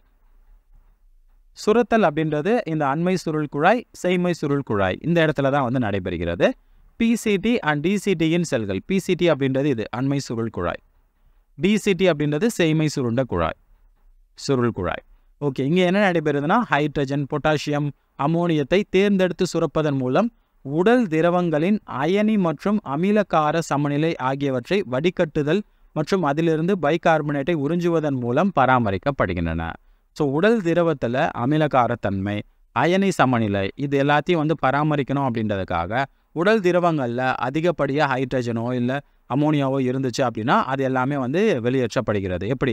இங்கே இருக்கக்கூடிய வடி திரவத்துக்கு வந்து அனுப்பப்படுகிறது. எந்த இடத்துல? அண்மை சுருள் குழாயில். அதே மாதிரி தான் பொட்டாசியம், ஹைட்ரஜன் இதுவும் வந்து செய்மை சுருள் குழாய் வழியாக அதிகப்படியாக இருந்துச்சு அப்படின்னா இங்கே சுரக்கப்படுகிறது. ஸோ இந்த இடத்துல சுரக்கப்படுதல் அப்படின்றது இதுதான். நம்ம உடலில் இருக்கக்கூடிய தேவையற்ற பொருட்கள், தேவையற்ற அந்த ஹைட்ரஜன், பொட்டாசியம் இது எல்லாமே வந்து அண்மை சுருள் குழாய் மற்றும் செய்மை சுருள் குழாய்க்குள்ளே வந்து அனுப்பப்படுகிறது. வடிதிரவத்தோடு போயிட்டு இது யூரின் வழியாக வந்து வெளியேறிடும். இதுதான் சுரத்தல் அப்படின்னு சொல்கிறோம். சேகரிக்கும் நுண்குழாய் ஹைட்ரஜன் மற்றும் பொட்டாசியம் அயனிகளை சுரப்பதன் மூலம் இரத்தத்தின் pH மற்றும் அயனி சமநிலையை பராமரிக்கிறது. இந்த சேகரிப்பு நாளம் என்ன பண்ணுதுன்னா ரத்த நாளங்கள் போகுதா, அந்த ரத்த நாளங்கள் ஏதாவது ஹைட்ரஜன், சோடியம், பொட்டாசியம் இதெல்லாம் அதிகமாக இருந்துச்சு அப்படின்னா அது எல்லாத்தையும் வந்து நேரடியாக இங்கே இருக்கக்கூடிய இந்த திரவத்துக்குள்ளே வந்து சுரக்குது. சுரக்கிறதுனா என்ன? இங்கே இருக்கக்கூடிய அந்த அயனிகளை வந்து கொண்டு வந்து இதுக்குள்ளே வந்து அனுப்புறதான் சுரத்தல் அப்படின்னு நம்ம சொல்கிறோம். இதன் மூலமாக வந்து என்ன ஆகுது? அயனி சமநிலை அப்படின்றது பராமரிக்கப்படுகிறது. சில மருந்துகள் கிளாமுருலஸில் வடிகட்டப்படுகின்றன. இவை இங்கே தீவிரமாக சுரக்கப்படுகின்றன. ஒரு சில மருந்துகள் என்ன ஆகுது அப்படின்னா இங்கே கிளாமுருலஸில் வடிகட்டப்படுது. ஆனால் அது மீறி வந்து ரத்தத்தில் இருக்குது அப்படின்னு வச்சுக்கலாம். அப்படி ரத்தத்தில் இருந்துச்சு அப்படின்னா ஆட்சியில் பயன்படுத்தப்பட்டு அந்த மருந்து பொருட்கள் எல்லாமே இங்கே மேலும் வந்து சுரக்கப்படுகிறது. நம்ம உடலுக்கு தேவையில்லாத பொருட்களை தான் சொல்கிறேன். அது எல்லாமே சுரக்கப்பட்டு சிறுநீர் வழியாக வெளியேற்றப்படுகிறது. இதை தான் சுரத்தல் அப்படின்னு சொல்கிறோம். அப்போ நம்ம உடம்புல முதல்ல கிளாமுருலார் வடிகட்டுதலில் என்ன நடைபெறுதுன்னு தெரியுதா? ரத்தம் வந்து முதல் படிநிலை. இங்கே ரத்தம் வந்து என்ன பண்ணப்படுது? வடிகட்டப்படுகிறது. மொத்தம் 3 அடுக்குகள் இருக்குது. அந்த 3 அடுக்குகளால் வடிகட்டப்பட்டு வடிதிரவம் அப்படின்ற ஒன்று உருவாகுது. வடிதிரவம் எவ்வளோ வடிதிரவம் அப்படின்றது உருவாகுது? ஒரு நாளைக்கு 180 லிட்டர் வடிதிரவம் அப்படின்றது உருவாக்கப்படுகிறது. அடுத்து 2வது படிநிலை என்ன? மீள் உறிஞ்சுதல். இந்த மீள் உறிஞ்சுதல் என்ன நடைபெறுது? இந்த வடிதிரவம் அப்படின்றது வடிதிரவம் எல்லாமே வந்து அதிகப்படியாக மீள் உறிஞ்சுதல் அப்படின்றது நடைபெற்றப்பட்டு 99% வந்து மீண்டும் நம்மளுடைய உடம்பு வந்து உறிஞ்சுக்குது. அப்போ வந்து 1.5 லிட்டர் இந்த அளவு தான் வந்து சிறுநீர் அப்படின்றது உருவாக்கப்படுகிறது. சுரப்பு அப்படின்றது வந்து என்ன? தேவையற்ற பொருட்கள், ஓகேங்களா? கழிவு பொருட்கள், தேவையற்ற கழிவு பொருள் அல்லது அயனிகள் இது எல்லாமே வந்து நம்ம உடம்புல இருந்து வெளியேற்றப்படுகிறது. எப்படி? இந்த அண்மை சுருள் குழாய்க்கு அனுப்பப்படுது, இல்லைனா செய்மை சுருள் குழாய்க்கு அனுப்பப்படுது, சேகரிப்பு நாளத்தின் வழியாக அனுப்பப்படுகிறது. குறிப்பாக வந்து hydrogen, potassium and calcium, sodium இந்த மாதிரி ஏதாவது இருந்துச்சுன்னா அனுப்பப்படும். இது எல்லாமே வந்து இங்கே சுரக்கப்படுகிறது. வேறு ஏதாவது மருந்து பொருட்கள் நம்ம உடம்புல இருக்குது அப்படின்னா அது வந்து இந்த இடத்துல சுரக்கப்படுது. இப்போ உடம்புடைய அந்த அயனி சமநிலை, அமிலக்காரத்தன்மை சமநிலை pH அப்படின்னு சொல்கிறோம் இல்லையா, அதோடைய தன்மை எல்லாமே பராமரிக்கணும் அப்படின்றதுக்காக இந்த சுரத்தல் அப்படின்ற நிகழ்வு நடைபெறுகிறது. ஸோ இவ்வளோதான் சிறுநீர் உருவாகும் முறை. இது உங்களுக்கு புரிஞ்சிருக்கும் அப்படின்னு நினைக்கிறேன். சரி, அடுத்ததான் நம்ம என்ன பார்க்க போகிறோம்னா அடர்வு மிக்க சிறுநீர் எப்படி உருவாகுது அப்படின்ற விஷயத்தை தான் நம்ம பார்க்க போகிறோம். அடர்த்தி மிக்க சிறுநீர் உருவாகும் முறை. இதுக்கு முன்னாடி சிறுநீர் எப்படி உருவாகுது அப்படின்ற விஷயத்த நான் உங்களுக்கு சொல்லியிருந்தேன். மொத்தம் 3 படிநிலைகள் இருக்குது. முதல் படிநிலையில் என்ன நடைபெறுது அப்படின்னா அந்த வடிதிரவம் அப்படின்ற ஒன்று உருவாக்கப்படுது. கிளாமுருலஸ் வந்து வடிகட்டதன் மூலமாக வடிதிரவம் உருவாக்கப்படுது. ஒரு நாளைக்கு எவ்வளோ வடிதிரவம் உருவாக்கப்படுது? 180 லிட்டர். ஒரு நிமிஷத்துக்கு 125 ml அப்படின்றது உருவாக்கப்படுது. இப்போ இந்த 180 லிட்டர் வடிதிரவத்தை எடுத்துக்கிட்டோம் அப்படின்னா அதில் அதிகப்படியாக நீர் அப்படின்றது இருக்கும். மிக குறைந்த அளவில் என்ன இருக்கும் அப்படின்னா கழிவுப் பொருட்கள் அப்படின்றது வந்து இருக்கும். இதெல்லாமே கழிவுப் பொருட்கள்.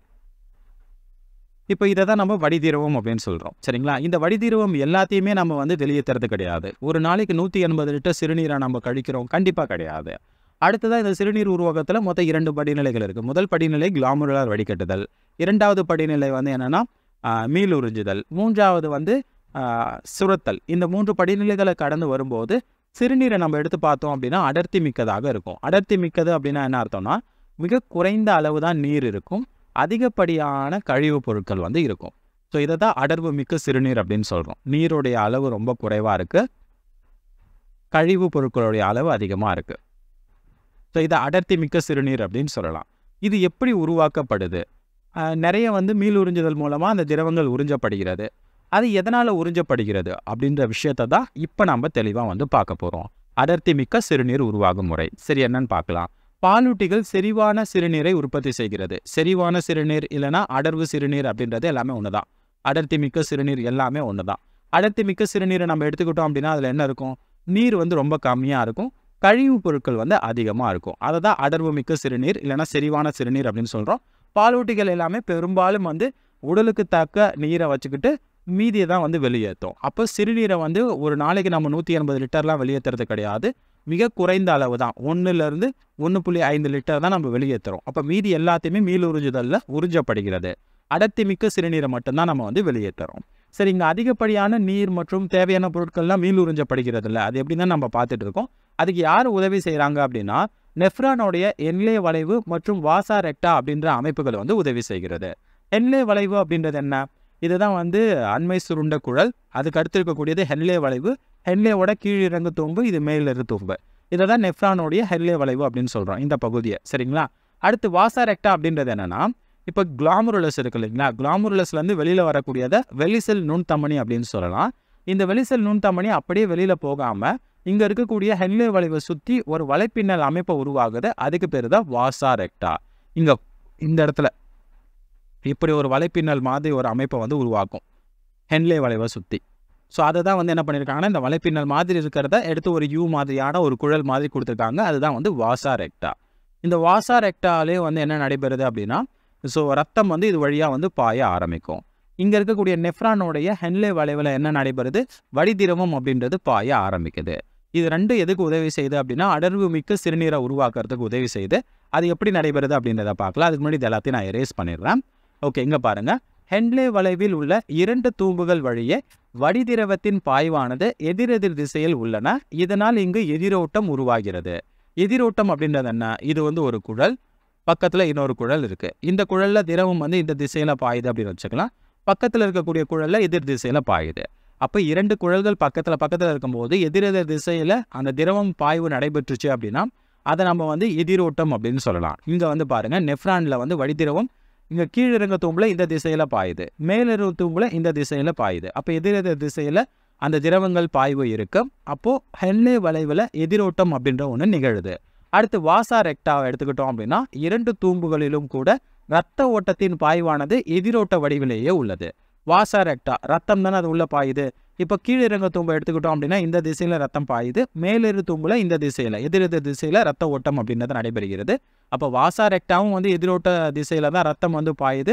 அண்ட் இதே மாதிரி ஹென்லே வளைவில் எதிரோட்ட திசையில் வந்து வடிதிரவம் அப்படின்றது பாய்வு வந்து நடைபெறுகிறது. இது ரெண்டும் இந்த மாதிரி எதிரெதிர் திசையில் வந்து திரவங்களை வந்து பாய்வு ஏற்படுத்துறதால தான் அங்கே என்ன நடைபெறுது? அடர்த்தி மிக்க சிறுநீர் அப்படின்றது வந்து உருவாகுது. இது எப்படி நடக்குது அப்படின்றத எக்ஸாக்டாக நான் உங்களுக்கு வந்து சொல்கிறேன். இதை தான் வந்து எனக்கு கொடுத்துருக்காங்க பாருங்கள். இதனால் 300 milli ஆஸ்மோல் per litre கார்டெக்ஸ்லையும் 1200 milli ஆஸ்மோல் per litre medullary இண்டஸ்ட்ரீஷியத்திலையும் osmolarity அப்படின்றது பராமரிக்கப்படுகிறது. ஸோ ஆஸ்மோலாரிட்டி அப்படின்றது என்னென்னா திரவத்தில் எந்த அளவுக்கு வந்து கழிவுப் பொருட்கள் இருக்குது, கரை பொருட்கள் இருக்குது, அதை தான் நம்ம ஆஸ்மோலாரிட்டி அப்படின்னு சொல்கிறோம். இப்போ இதுதான் ஒரு சிறுநீரகம் அப்படின்றத இமேஜின் பண்ணுங்கள். இந்த சிறுநீரகத்தில் கூம்பு மாதிரியான அமைப்புகள் வந்து இருக்கும், முக்கோண வடிவ அமைப்புகள். இதை நம்ம மெடுலா அப்படின்னு சொல்லலாம், மெடுலா பகுதிகள். சரிங்களா? அடுத்து இந்த பகுதிகள்லாம் கார்டெக்ஸ் பகுதிகள். இது என்னது? கார்டெக்ஸ் பகுதி. இது வந்து மெடுலா பகுதி, உட்பகுதி. இந்த 2 பகுதிகள் தான் சிறுநீரகத்தில் இருக்கும். அதுதான் அங்கே கொடுத்துருக்காங்க. கார்டெக்ஸ் பகுதி, மெடுலா பகுதி. இந்த மெடுலாவே 2ஆக பிரிச்சிட்டாங்க, உள் வெளி அப்படின்னு சொல்லிட்டு. இது மெடுலா பகுதி, இது 2வது பகுதி. சரிங்களா? இதில் தான் எப்படி இருக்கும் அப்படின்னா ஒரு நெஃப்ரான் அப்படின்றது இந்த மாதிரி இருக்கும், உள்ளே போயிட்டு நல்லா டீப்பாக இருக்கும். ஜெக்ஸ்டா மெடுலரி நெஃப்ரான்கள் தான் இந்த மாதிரி இருக்கும். அந்த நெஃப்ரானோடைய படத்தை தான் இங்கே வந்து வரைஞ்சிருக்காங்க. ஜெக்ஸ்ட்ரா மெடுலரி நெஃப்ரான்களில் தான் வாசா ரெக்டா இருக்கும் அப்படின்றதையும் நான் உங்களுக்கு சொல்லியிருந்தேன். சரி, இப்போ இதில் என்ன நடக்குது அப்படின்னா இந்த கார்டெக்ஸ் பகுதிகளில் 300 மில்லி ஆஸ்மோல் தான் வந்து அந்த கழிவுப் பொருட்கள் இருக்குது. இப்போ இங்கே இருக்கக்கூடிய கழிவுப் பொருட்கள், இந்த பகுதியில் இருக்கக்கூடிய கழிவுப் பொருட்களை சொல்கிறாங்க. இப்போ அங்கே இருக்கக்கூடிய திரவத்தை நம்ம எடுத்துக்கலாம். 1 லிட்டர் திரவம் நம்ம எடுக்கிறோம் அப்படின்னா அந்த நீருடைய அளவு இது. சரிங்களா? இந்த நீரில் எவ்வளோ கழிவுப் பொருட்கள் இருக்குது அப்படின்னா 300 மில்லி ஆஸ்மோல். 300 மில்லி அப்படின்றது என்னென்னா அந்த கழிவுப் பொருட்கள், அதாவது அதில் இருக்கக்கூடிய அந்த கரைந்துள்ள பொருட்கள் இருக்குது இல்லைங்களா, அதை அளக்கக்கூடிய அளவீடு. இப்போ எடையை நம்ம எப்படி அளவிடுவோம்? கிலோகிராம் அப்படின்னு சொல்லிட்டு அளவிடுவோம், இல்லைன்னா கிராம் அப்படின்னு சொல்லிட்டு அளவிடுவோம். அதே மாதிரி தான் எவ்வளோ வந்து ஒரு திரவத்தில் கரைப்பொருட்கள் இருக்குது அப்படின்றத நம்ம அளவிடணும் அப்படின்னா மில்லி ஆஸ்மோல் அப்படின்னு சொல்லக்கூடிய அளவீடு மூலமாக நம்ம அளவிடுவோம். அப்போ இந்த இடத்துல பாருங்களேன், 300 மில்லி ஆஸ்மோல் பர் லிட்டர். ஒரு லிட்டரில் 300 மில்லி ஆஸ்மோல் இருக்குது. அப்போ இது என்னது? 300 மில்லி ஆஸ்மோல். ஆஸ்மோல் அப்படின்றது என்னென்னா அளவீடு. சரிங்களா? நம்ம எப்படி கிலோகிராம், நம்ம நீளத்தை வந்து சென்டிமீட்டர், மீட்டர் அப்படின்னு அளவிடுறோம்ல, அதே மாதிரி ஒரு திரவத்தில் எந்த அளவுக்கு கரைபொருட்கள் இருக்குது அப்படின்றத அளவிடுறதுக்கு ஆஸ்மோல் அப்படின்ற அந்த அளவீடை வந்து நம்ம பயன்படுத்துவோம். அப்போ இந்த இடத்துல கார்டெக்ஸ் பகுதியில் இருக்கக்கூடிய அந்த திரவத்தை 1 லிட்டரை எடுத்து பார்த்தோம் அப்படின்னா அதில் 300 மில்லி ஆஸ்மோல் தான் வந்து கரைபொருட்கள் வந்து இருக்கும். இதுவே மெடுலாவில் இருக்கக்கூடிய திரவத்தை நம்ம எடுக்கிறோம். மெடுலா இருக்கக்கூடிய திரவம் 1 லிட்டர் திரவத்தை நம்ம எடுத்து பார்த்தோம் அப்படின்னா ஸோ அந்த திரவத்தில் நீரோடைய அளவு ரொம்ப கம்மியாக இருக்கும். இது நீரோடைய அளவு. ஆனால் கழிவு பொருட்கள், அதில் இருக்கக்கூடிய கரைபொருட்களுடைய அளவு அதிகமாக இருக்கும். இது எல்லாமே கரைபொருட்கள். கரைபொருள் அதிகமாக இருக்குது, நீர் அப்படின்றது கம்மியாக இருக்குது. ஸோ இது எங்கள் மெடுலா பகுதிகளில். ஸோ எந்த அளவுக்கு கரைபொருட்கள் இருக்குது? 1200 மில்லி ஆஸ்மோல். 1 லிட்டரில் 1200 மில்லி ஆஸ்மோல் வந்து கரைபொருட்கள் இருக்கும். ஸோ இது வந்து ஆஸ்மோலாரிட்டி அப்படின்னு சொல்லலாம். ஸோ அப்போது வெளியில் எப்போவுமே எவ்வளோ இருக்கும் அப்படின்னா 300 தான் இருக்கணும், மில்லி ஆஸ்மோல் தான் இருக்கணும். உட்பக்கத்தில் மெடுலாவில் வந்து 1200 மில்லி ஆஸ்மோல் அப்படின்றது வந்து இருக்கணும். அப்படி இருந்தால் தான் அந்த ஆஸ்மோலாரிட்டி அப்படியே மெயின்டைன் ஆனால் தான் என்ன நினைக்கும், அடர்த்தி மிக்க சிறுநீர் அப்படின்றது வந்து உருவாகும். சரி, அது எப்படி வந்து மெயின்டைன் ஆகுது அப்படின்ற விஷயத்த நம்ம பார்க்கலாம். இப்போ இந்த இடத்துல தான் வடிதிரவம் அப்படின்றது உருவாக்கப்படுது. அந்த வடிதிரவம் வந்து இந்த அண்மை சுருண்ட குழல் வழியாக பாயும்பொழுது அதன் வழியாக நிறைய எலக்ட்ரோலைட்டுகள் உறிஞ்சப்படுகிறது, நீர் வந்து உறிஞ்சப்படுகிறது, எல்லாமே உறிஞ்சப்படுறது. அடுத்து ஹென்லே வளைவோட கீழிறங்கு தூம்பு வழியாக வரும்போது என்ன ஆகுது அப்படின்னா அதிகப்படியான நீர் அப்படின்றது வந்து உறிஞ்சப்படுகிறது. ஏன் அதிகப்படியான நீர் இங்கே வந்து வெளியில் வருது அப்படின்னா வெளிப்பக்கத்தில் இந்த இடத்துலலாம் வந்து பார்த்திங்கன்னா நீருடைய அளவு கம்மியாக இருக்குது இல்லைங்களா, இங்கெல்லாம் நீருடைய அளவு கம்மியாக இருக்குது. அதனால் என்ன நடைபெறுது, இந்த கீழிறங்கு தூம்பில் இருக்கக்கூடிய நீர் எல்லாமே ஆஸ்மோசிஸ் மூலமாக வெளியில் வர ஆரம்பிக்குது. அப்போ நீருடைய அளவு கொஞ்சம் கொஞ்சமாக இங்கே அதிகமாகிட்டே இருக்கும்.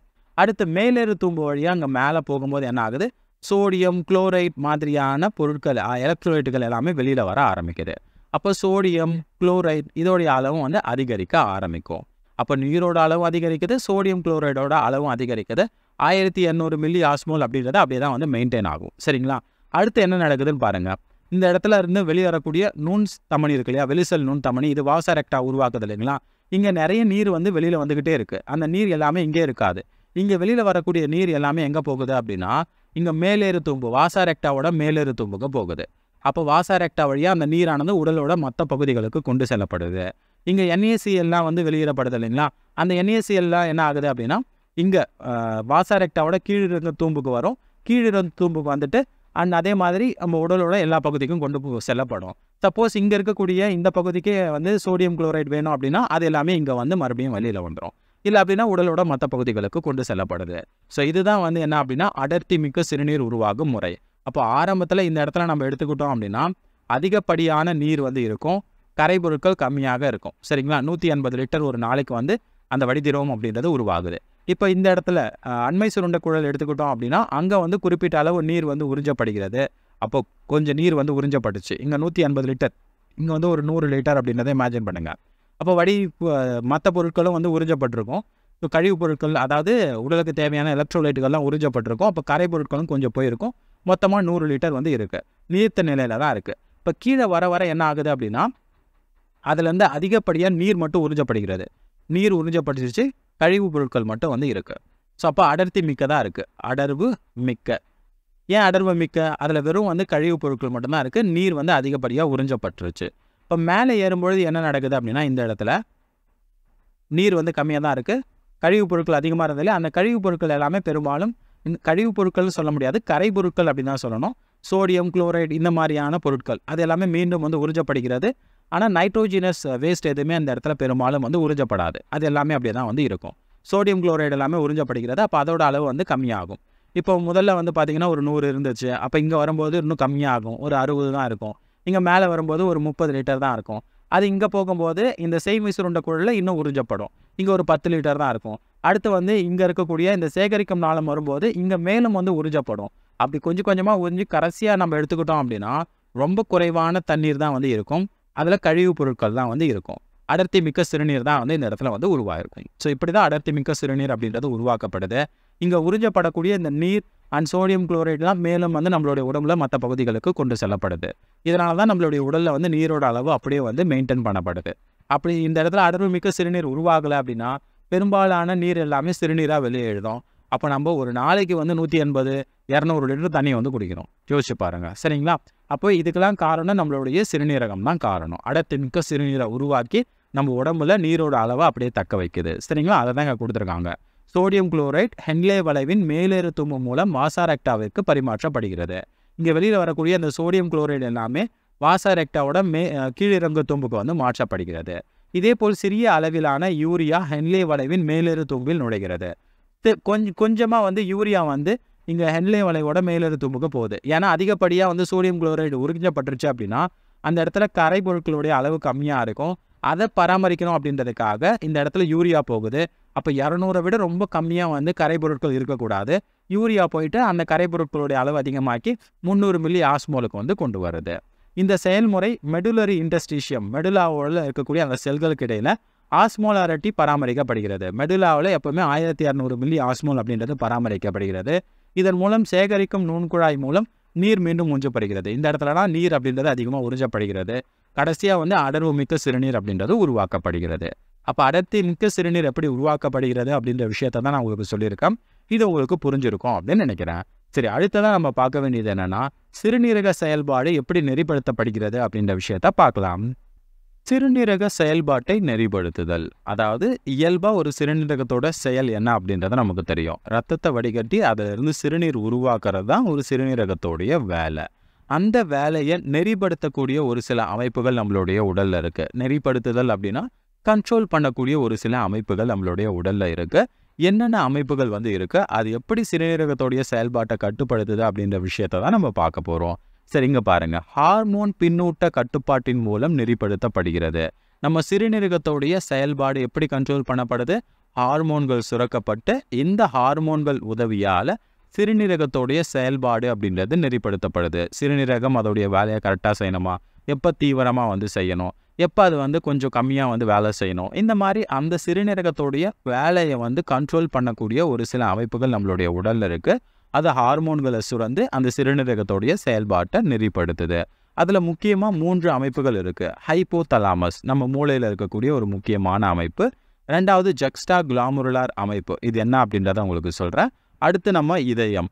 இந்த 3 அமைப்புகளும் என்ன பண்ணுது? ஹார்மோன்களை சுரந்து அந்த ஹார்மோன்கள் உதவியால் சிறுநீரகத்தோடைய செயல்பாட்டை நெறிப்படுத்துது. சரி, இந்த 3 அமைப்புகள் எப்படி வந்து சிறுநீரகத்தோட செயல்பாட்டை கண்ட்ரோல் பண்ணுது, நெறிப்படுத்துது அப்படின்ற விஷயத்தை நம்ம தெரிஞ்சுக்கணும். இந்த அமைப்புகள் என்னென்ன ஹார்மோன்களை உருவாக்குது, அந்த ஹார்மோன்களுடைய வேலை என்ன அப்படின்றதை நம்ம தெரிஞ்சுக்கணும். முதல்ல ஹைப்போதலாமஸை நம்ம எடுத்துக்கலாம். இந்த ஹைப்போதலாமஸ் எப்படி நம்மளுடைய சிறுநீரகத்தோடைய செயல்பாட்டை நெறிப்படுத்துது, எதுக்காக அந்த செயல்பாட்டை நெறிப்படுத்தணும் அப்படின்ற விஷயத்தை நம்ம தெரிஞ்சுக்கலாம். இப்போ நம்மளுடைய உடலை எடுத்துக்கிட்டோம் அப்படின்னா ரத்த நாளங்கள் மற்றும் உடலில் எல்லா பகுதிகள்லையும் உணர்வேற்பிகள் வந்து இருக்கும். குறிப்பாக வந்து இந்த ஊடுகலப்பு உணர்வேற்பிகள் அப்படின்றது நம்மளுடைய உடல் முழுக்க வந்து காணப்படும். இந்த ஊடுகலப்பு உணர்வேற்பிகளுக்கு முக்கியமான ஒரு வேலை இருக்குது. என்ன அப்படின்னா, நம்ம உடலில் ரத்தத்தோடைய அளவு எவ்வளோ இருக்குது, ரத்தத்தோட அளவு அதிகமாக இருக்கா, கம்மியாக இருக்கா, அதே மாதிரி உடல் திரவத்தினோட அளவு, உடல் திரவங்கள் அப்படின்னு எடுத்துக்கிட்டோன்னா நம்ம உடலில் இருக்கக்கூடிய லிம்பு, பிளாஸ்மா, நீர், இந்த மாதிரியான திரவங்களுடைய அளவு எவ்வளவு இருக்குது, அதிகமாக இருக்கா, கம்மியாக இருக்கா. அது மட்டும் இல்லாமல் அயனிச்சரிவு, அயனிகள் இருக்கு இல்லையா, சோடியம், கால்சியம், குளோரைட், இந்த மாதிரியான அயனிகள் எவ்வளோ இருக்குது, அதிகமாக இருக்கா, கம்மியாக இருக்கா, இந்த மாதிரியான தகவல்களை அடிக்கடி நம்மளுடைய மூளைக்கு வந்து கொடுத்துக்கிட்டே இருக்கும். அப்போது இந்த தகவல்களை யார் மூளைக்கு கொடுக்குறாங்க? ஊடுகலப்பு உணர்வேற்பிகள் வந்து கொடுக்குது. இப்போ எடுத்துக்காட்டாக நான் சொல்கிறேன், உங்களுடைய உடலில் அதிகப்படியாக வந்து திரவ இழப்பு ஏற்படுது அப்படின்னு வச்சுக்கோங்க. நீங்கள் ஒரு எக்ஸசைஸ் செய்கிறீங்க. எக்ஸசைஸ் செய்யும்போது என்ன ஆகும்? உங்கள் உடலில் அதிகமாக வேர்வை அப்படின்றது வெளியில் வரும், தண்ணி தாகம் அப்படின்றது எடுக்குது. இப்போ நீங்கள் தண்ணியும் குடிக்கல, கண்டினியூஸாக வந்து எக்ஸசைஸ் செஞ்சுக்கிட்டே இருக்கீங்க, உங்கள் உடலில் இருந்து நிறைய திரவங்கள் வந்து வெளியில் போய்கிட்டே இருக்கு. உடனே அது உங்களுடைய மூளைக்கு தெரியும். இந்த ஊடுகலப்பு உணர்வேற்பி அதை கண்டுபிடிச்சி உங்களுடைய பிரெயினுக்கு வந்து சொல்லிடும். மூளை என்ன பண்ணுது அப்படின்னா அந்த இடத்துல ஏடிஹெச் அப்படின்னு சொல்லக்கூடிய ஒரு ஹார்மோனை வந்து வெளியிடும். இந்த ஹார்மோன் என்ன பண்ணுது அப்படின்னா நம்ம உடல்ல இருந்து அதிகப்படியாக திரவம் வெளியே போகுது. அதை மெயின்டைன் பண்ணணும் அப்படின்றதுக்காக சிறுநீரகம் வந்து சிறுநீர் உருவாகுது இல்லையா, அந்த இடத்துல அதிகப்படியாக நீர் வெளியேறாமல் வந்து தடுக்குது. அதை தான் இங்கே கொடுத்துருக்காங்க. திரவ இழப்பினால் ஏற்படும் மாற்றங்களால் இந்த ஊடுகலப்பு உணர்வேற்பி அப்படின்றது செயல்பட ஆரம்பிக்கும், மூளைக்கு வந்து தகவல்களை வந்து கொடுக்கும். ஹைப்போதலாமஸ் அப்படின்றது தூண்டப்படுகிறது. நம்மளுடைய மூளையில் ஹைப்போதலாமஸ் இருக்குது, அது தூண்டப்படுது. எப்போ திரவங்கள் நம்மளுடைய உடலில் குறையும் போது ஹைப்போதலாமஸ் அப்படின்றது தூண்டப்படுகிறது. Hypothalamus anti diuretic hormone ADH அப்படின்னு சொல்லக்கூடிய ஹார்மோன் அப்படின்றது வெளியிட ஆரம்பிக்குது. இந்த ஹார்மோன் என்ன பண்ணுது, நீர் மீள் உறிஞ்சுவதற்கு காரணமாகிறது. நெஃப்ரான்களை எடுத்துக்கிட்டோம் அப்படின்னா அந்த குழல்கள் மாதிரியான பகுதிகள், அண்மை சுருள் குழல், செய்ம சுருள் குழல் அண்டு அந்த ஹென்லே வளைவு, அந்த பகுதிகளெல்லாம் நீர் வந்து அதிகப்படியாக உறிஞ்சுறதுக்கு இந்த ஏடிஹெச் ஹார்மோன் அப்படின்றது உதவி செய்கிறது. இதனால் அதிக சிறுநீர் அப்படின்றது வெளியேறாமல் தடுக்கப்படுகிறது. குறிப்பாக சிறுநீரில் அதிகப்படியாக நீர் வெளியேறாமலையும் நம்ம அடிக்கடி வந்து சிறுநீர் வெளியேறாமலையும் வந்து தடுக்கப்படுது. இப்போ நீங்கள் தண்ணியே குடிக்கல அப்படின்னா உங்களுக்கு வந்து தொடர்ந்து யூரின் வந்துக்கிட்டு இருக்குமா? கண்டிப்பாக யூரின் அப்படின்றது வராது. அதுதான் இந்த இடத்துல சொல்கிறாங்க. யூரின் வந்து வெளியில் வருது அப்படின்னா அதில் நீர் அப்படின்றது ஒரு குறிப்பிட்ட அளவு வெளியில் வரும். உங்கள் உடம்புலே நீரோட அளவு கம்மியாக இருக்குது அப்படின்னா யூரின் வெளிவரக்கூடிய யூரினில் நீரோட அளவு மிக மிக கம்மியாக வந்து இருக்கும். அதுக்கு காரணம் என்ன? ஏடிஹெச் ஹார்மோன் தான் வந்து காரணம். இதை உருவாக்குறது ஹைப்போதலாமஸ் தான் வந்து உருவாக்குது. இந்த விஷயத்தை நீங்கள் ஞாபகம் வச்சுக்கோங்க. அப்போ திரவ அளவு அதிகரிக்கும் பொழுது, இப்போ திரவம் வந்து இயல்பான நிலைமைக்கு வந்துருச்சு, நீங்கள் தண்ணி குடிக்கிறீங்க, இயல்பான நிலைமைக்கு வந்ததுக்கப்புறம் இந்த ஊடுகலப்பு உணர்வேற்பிகள் செயலிழக்கின்றன. அதுதானே திரவத்தோடைய அளவை வந்து கண்டுபிடிச்சு சொல்லிச்சு. இயல்பான நிலைமைக்கு வந்து இந்த தண்ணீரில் நம்ம குடித்ததுக்கப்புறம் அது எல்லாமே வந்து ஆஃப் ஆகிடும், எந்த ஒரு தகவலையும் வந்து மூளைக்கு அனுப்பாது. இதனால் ஏடிஹெச் ஹார்மோன் அப்படின்றது வெளியிடப்படுவது கிடையாது. அதுக்கப்புறம் இயல்பாக வந்து சிறுநீரகம் அதோடைய வேலையை வந்து செய்யும். அப்போ ஹைப்போதலாமஸ் அப்படின்றது எப்போ வேலை செய்யுது அப்படின்றது உங்களுக்கு தெரியுதா? உங்கள் உடலில் நீரோட அளவு குறையும் பொழுது, எப்போல்லாம் நீர் வந்து ரொம்ப குறையுதோ அந்த சமயத்துலலாம் ஏடிஹெச் ஹார்மோன் அப்படின்றது உற்பத்தி செய்யப்படுது. இந்த ஏடிஹெச் ஹார்மோன் என்ன பண்ணுது, போயிட்டு நீரை வந்து மீள் உறிஞ்சுவதற்கு உதவுகிறது. நீரை வந்து என்ன பண்ணணும், மீள் உறிஞ்சுதல். அதுக்கு வந்து இது என்ன உதவி செய்யுது அப்படின்னா இந்த ஏடிஹெச் ஹார்மோன் தான் வந்து உதவி செய்யுது, நீரை மீள் உறிஞ்சுதல். இப்போ நீர் வந்து இயல்பான நிலைமைக்கு வந்து நம்மளுடைய உடலில் வந்ததுக்கப்புறம் என்ன நடக்கும், இந்த ஏடிஹெச் ஹார்மோன் அப்படின்றது அதோடைய வேலையை செய்யாது. எந்த ஒரு நார்மலாக அதோடைய அந்த சிறுநீரகத்தோடைய வேலையை அது செஞ்சுக்கிட்டு இருக்கோம். சரிங்களா? இப்போது இன்னொரு முக்கியமான விஷயம் சொல்கிறாங்க. என்ன அப்படின்னா ஏடிஹெச் ஹார்மோன் வந்து வெளியிடப்படும் பொழுது அது நீர் உறிஞ்சுதலுக்கு உதவி செய்யுதுன்னு சொல்கிறாங்க இல்லையா? அது மட்டும் இல்லாமல் இரத்த நாளங்களை வந்து சுருக்கி இரத்த அழுத்தத்தை அதிகரிக்கிறது. இதனால் க்ளாமுருலார் வடிகட்டும் வீதம் அப்படின்றது அதிகரிக்குது. க்ளாமுருலார் வடிகட்டும் வீதம் எவ்வளோ? ஒரு நிமிஷத்துக்கு 125 ml அப்படின்றத நம்ம படித்தோம். க்ளாமுருலார் வடிகட்டும் வீதம் ஒரு நிமிஷத்துக்கு 125 ml. இது வந்து அதிகமாக்குறதுக்கு இந்த ஏடிஹெச் ஹார்மோன் அப்படின்றது உதவி செய்யுது. அப்போ ஃபஸ்ட்டு வேலை அது என்ன பண்ணுது, நீரை மீள் உறிஞ்சுவதற்கு உதவி செய்கிறது. ரெண்டாவது ஜிஎஃப்ஆரை வந்து அதிகரிக்குது. ஜிஎஃப்ஆர் அப்படின்றது க்ளாமுருலார் ஃபில்ட்ரேஷன் ரேட். எப்படி ஜிஎஃப்ஆரை வந்து அதிகரிக்குது? ஒரு பிளட் வெசல் இந்த மாதிரி இருக்குன்னு வச்சுக்கோங்களேன், ரத்த நாளங்கள், இதோடைய உட்புறத்தில் இந்த மாதிரி லியூமன் வந்து இருக்குது. இதை வந்து குறுக்கமடைய செய்கிறது. அப்போ பிளட் வெசல் அப்படின்றது ரொம்ப சின்னதாக இருக்குது. சின்னதாக பிளட் வெசல் ஆகும்போது என்ன நடக்குது, உள்ளே வந்து ரத்த ஓட்டம் அப்படின்றது அதிகரிக்கிறது. அப்போ ரத்த ஓட்டம் அப்படின்றது அதிகரிக்குது, ரத்த அழுத்தம் அதிகரிக்குது. இதனால் ஜிஎஃப்ஆர் அப்படின்றது அதிகரிக்குது. க்ளாமுருலார் வடிகட்டும் வீதம் அப்படின்றது அதிகரிக்குது. எவ்வளோ அதிகரிக்குது? 125க்கு மேலே இருக்கும். இயல்பாக ஒரு நிமிஷத்துக்கு 125 ml தான் உருவாகும். ஆனால் 125 ml மேலே வந்து இருக்கும். ஸோ இந்த 125 ml மேலே இருக்கும்போது என்ன நடக்குது அப்படின்னா நம்மளுடைய அந்த கிட்னி அதிகமாக வந்து ரீஅப்சார்ப்ஷன் அப்படின்றது பண்ணும். சிறுநீரகங்கள் என்ன பண்ணும், இந்த ஜிஎஃப்ஆர்லேருந்து நியர்லி வந்து எவ்வளோ 99% வந்து பொருட்களை மீண்டும் வந்து மீள் உறிஞ்சுது. அப்படி மீள் உறிஞ்சும் போது உடலில் திரவத்தோடைய அளவு அப்படின்றது அதிகரிக்கும். ஸோ அப்போ எப்போல்லாம் வந்து திரவத்தோடைய இழப்பு அதிகமாக இருக்கும் அந்த சமயத்துலலாம் ஒன்று நீரை அதிகமாக மீள் உறிஞ்சி யூரின் வந்து அதிகமாக போகாமல் தடுக்குது. ரெண்டாவது விஷயம் க்ளாமுருலார் ஃபில்ட்ரேஷன் ரேட், க்ளாமுருலார் வடிகட்டும் வீதம் அப்படின்னு சொல்லலாம். அது இயல்பாக 125 ml தான் வந்து ஒரு நிமிஷத்துக்கு வந்து உருவாகும். அந்த அளவை வந்து அதிகரிக்குது. அப்போ அந்த குளோமுருலார் வடிதிரவத்திலேருந்து அதிகப்படியாக நீர் அப்படின்றது மீள் உறிஞ்சப்படுகிறது. இதனால் உடலுடைய திரவ இழப்பு அப்படின்றது அந்த இடத்துல வந்து சரி செய்யப்படுகிறது. உடலுடைய திரவ அப்படின்றது கொஞ்சம் அதிகரிக்குது. இதுதான் ஹைப்போதலாமஸோடைய வேலை. அப்போ ஹைப்போதலாமஸ் அப்படின்றது எப்படி சிறுநீரகத்தோட செயல்பாட்டை வந்து நெறிப்படுத்துது அப்படின்றது உங்களுக்கு புரிஞ்சிருக்கும். இது எப்போ வந்து செயல்படுது? திரவ இழப்பு ஏற்படும் போது தான் வந்து செயல்படுது. அதை மட்டும் நீங்கள் ஞாபகம் வச்சுக்கோங்க. ரெண்டாவதாக நம்ம பார்க்க வேண்டியது ஜெக்ஸ்ட்ரா குளோமுருலார் அமைப்பு. இது என்ன அப்படின்றத முதல்ல நம்ம தெரிஞ்சுக்கலாம். அடுத்து இது எப்படி சிறுநீரகத்தோடைய செயல்பாட்டை நெறிப்படுத்துது அப்படின்றதையும் நம்ம பார்க்கலாம். இதுதான் வந்து ஒரு நெஃப்ரானோடைய அமைப்பு. இந்த பகுதியை நம்ம குளோமுருலஸ் அப்படின்னு சொல்லலாம். ஸோ அந்த உட்செல் நுண்தமனிகளுடைய அந்த கிளஸ்டரை வந்து நம்ம குரூப்பாக இருக்கு இல்லையா, அதுக்கு பேர் நம்ம வந்து குளோமுருலஸ் அப்படின்னு சொல்லலாம். அடுத்து இது வந்து பௌமானியன் கிண்ணம். இந்த பௌமானியன் கிண்ணத்துக்குள்ளே தான் வந்து உட்செல் நுண்தமனி வருது. ஓகேங்களா, இங்கே பாருங்கள், இதான் வந்து உட்செல் நுண்தமனி, ரத்தத்தை வந்து உள்ளே கொண்டு வரக்கூடியது. சரிங்களா? இதுக்கும் இந்த இடத்துல பாருங்கள், இது வந்து அண்மை சுருண்ட குழல், ஹென்லே வளைவு. இது செய்மை சுருண்ட குழல். இந்த செய்மை சுருண்ட குழல் என்ன ஆகுது அப்படின்னா, இந்த மாதிரி பக்கத்தில் இந்த பௌமானியன் கிண்ணத்துக்கு பக்கத்தில் வருது. அப்படி பக்கத்தில் வரும்போது இந்த உட்செல் நுண்தமனிக்கும் இந்த செய்மை சுருண்ட குழலுக்கும் இடையில வந்து ஒரு சின்ன இணைப்பு வந்து ஏற்படுது. இந்த பகுதிக்கு பேர் தான் என்ன அப்படின்னா ஜெக்ஸ்ட்ரா குளோமுருலார் அப்பரட்டஸ் அப்படின்னு பேர். ஓகேங்களா? அப்போ ஜெக்ஸ்ட்ரா குளோமுருலார் அமைப்புனா என்ன அப்படின்றது உங்களுக்கு வந்து புரியுதுங்களா? சில சமயங்களில் மட்டும் இந்த உள்ளே வரக்கூடிய உட்செல் நுண்தமனியும் செய்மை சுருண்ட குழலும் ஒன்னோட ஒன்று வந்து இணையும் போது அந்த பகுதியில் உருவாகக்கூடியது தான் இந்த ஜெக்ஸ்ட்ரா குளோமுருலார் அமைப்பு. இந்த அமைப்பு வந்து சிறுநீரகத்தோடைய செயல்பாட்டை நெறிப்படுத்துது. எப்போ வந்து இதை வந்து சிறுநீரகத்தோட செயல்பாட்டை வந்து நெறிப்படுத்துது அப்படின்றத பார்க்கலாம். அதுக்கு முன்னாடி இங்கே பாருங்கள், ஜெக்ஸ்ட்ரா குளோமுருலார் அமைப்பு ஜேஜிஏ செய்மை சுருண்ட குழல் மற்றும் உள்செல் நுண்தமனி ஆகியவை நெருக்கமாக அமைவதால் உருவாகிறது. இதுதான் உள்செல் நுண்தமனி. ஆனால் இது வந்து என்னென்னா செய்மை சுருண்ட குழல். இது ரெண்டு பக்கத்தில் நெருக்கமாக இருக்கிறதால தான் இந்த ஜெக்ஸ்ட்ரா குளோமுருலார் அமைப்பு அப்படின்றது உருவாகுது. சரி, இது எப்போ வந்து சிறுநீரகத்தோட செயல்பாட்டை வந்து நெறிப்படுத்துது? குறைந்த ஜிஎஃப்ஆர், குறைந்த அளவு வந்து குளோமுருலார் வடிதிரவம் உருவாகும் போது இது வந்து வேலை செய்ய ஆரம்பிக்கும். இயல்பாக வந்து குளோமுருலார் வடிதிரவத்தோடைய அளவு என்ன, வடிகட்டும் வீதத்தோடைய அளவு ஒரு நிமிஷத்துக்கு 125 ml அப்படின்றத நம்ம படிச்சிருக்கோம். இந்த அளவு வந்து குறையும் பொழுது 125 ml விட குறையும் பொழுது உடனே இந்த ஜெக்ஸ்ட்ரா குளோமுருலார் அமைப்பில் இருக்கக்கூடிய செல்கள் எல்லாமே ரெனின் அப்படின்னு சொல்லக்கூடிய ஹார்மோன்களை வந்து வெளியிடுது. இந்த ரெனின் ஹார்மோன்கள் என்ன பண்ணுது அப்படின்றத இப்போ நம்ம தெளிவாக பார்க்கலாம். பாருங்க, இதுதான் ரெனின் அப்படின்ற ஹார்மோன். ஜெக்ஸ்ட்ரா குளோமுருலார் செல்கள் வந்து இதை வெளியிடுது. இது என்ன பண்ணுவோம் அப்படின்னா போயிட்டு ஆஞ்சியோடென்சினோஜன் அப்படின்னு சொல்லக்கூடிய ஒரு புரதத்தை ஆஞ்சியோடென்சின் 1 வந்து மாற்றும். அந்த ஆஞ்சியோடென்சின் வந்து ஏசிஇ அப்படின்னு சொல்லக்கூடிய ஒரு கூட்டமைப்பு மூலமாக ஆஞ்சியோடென்சின் 2 மாற்றப்படுகிறது.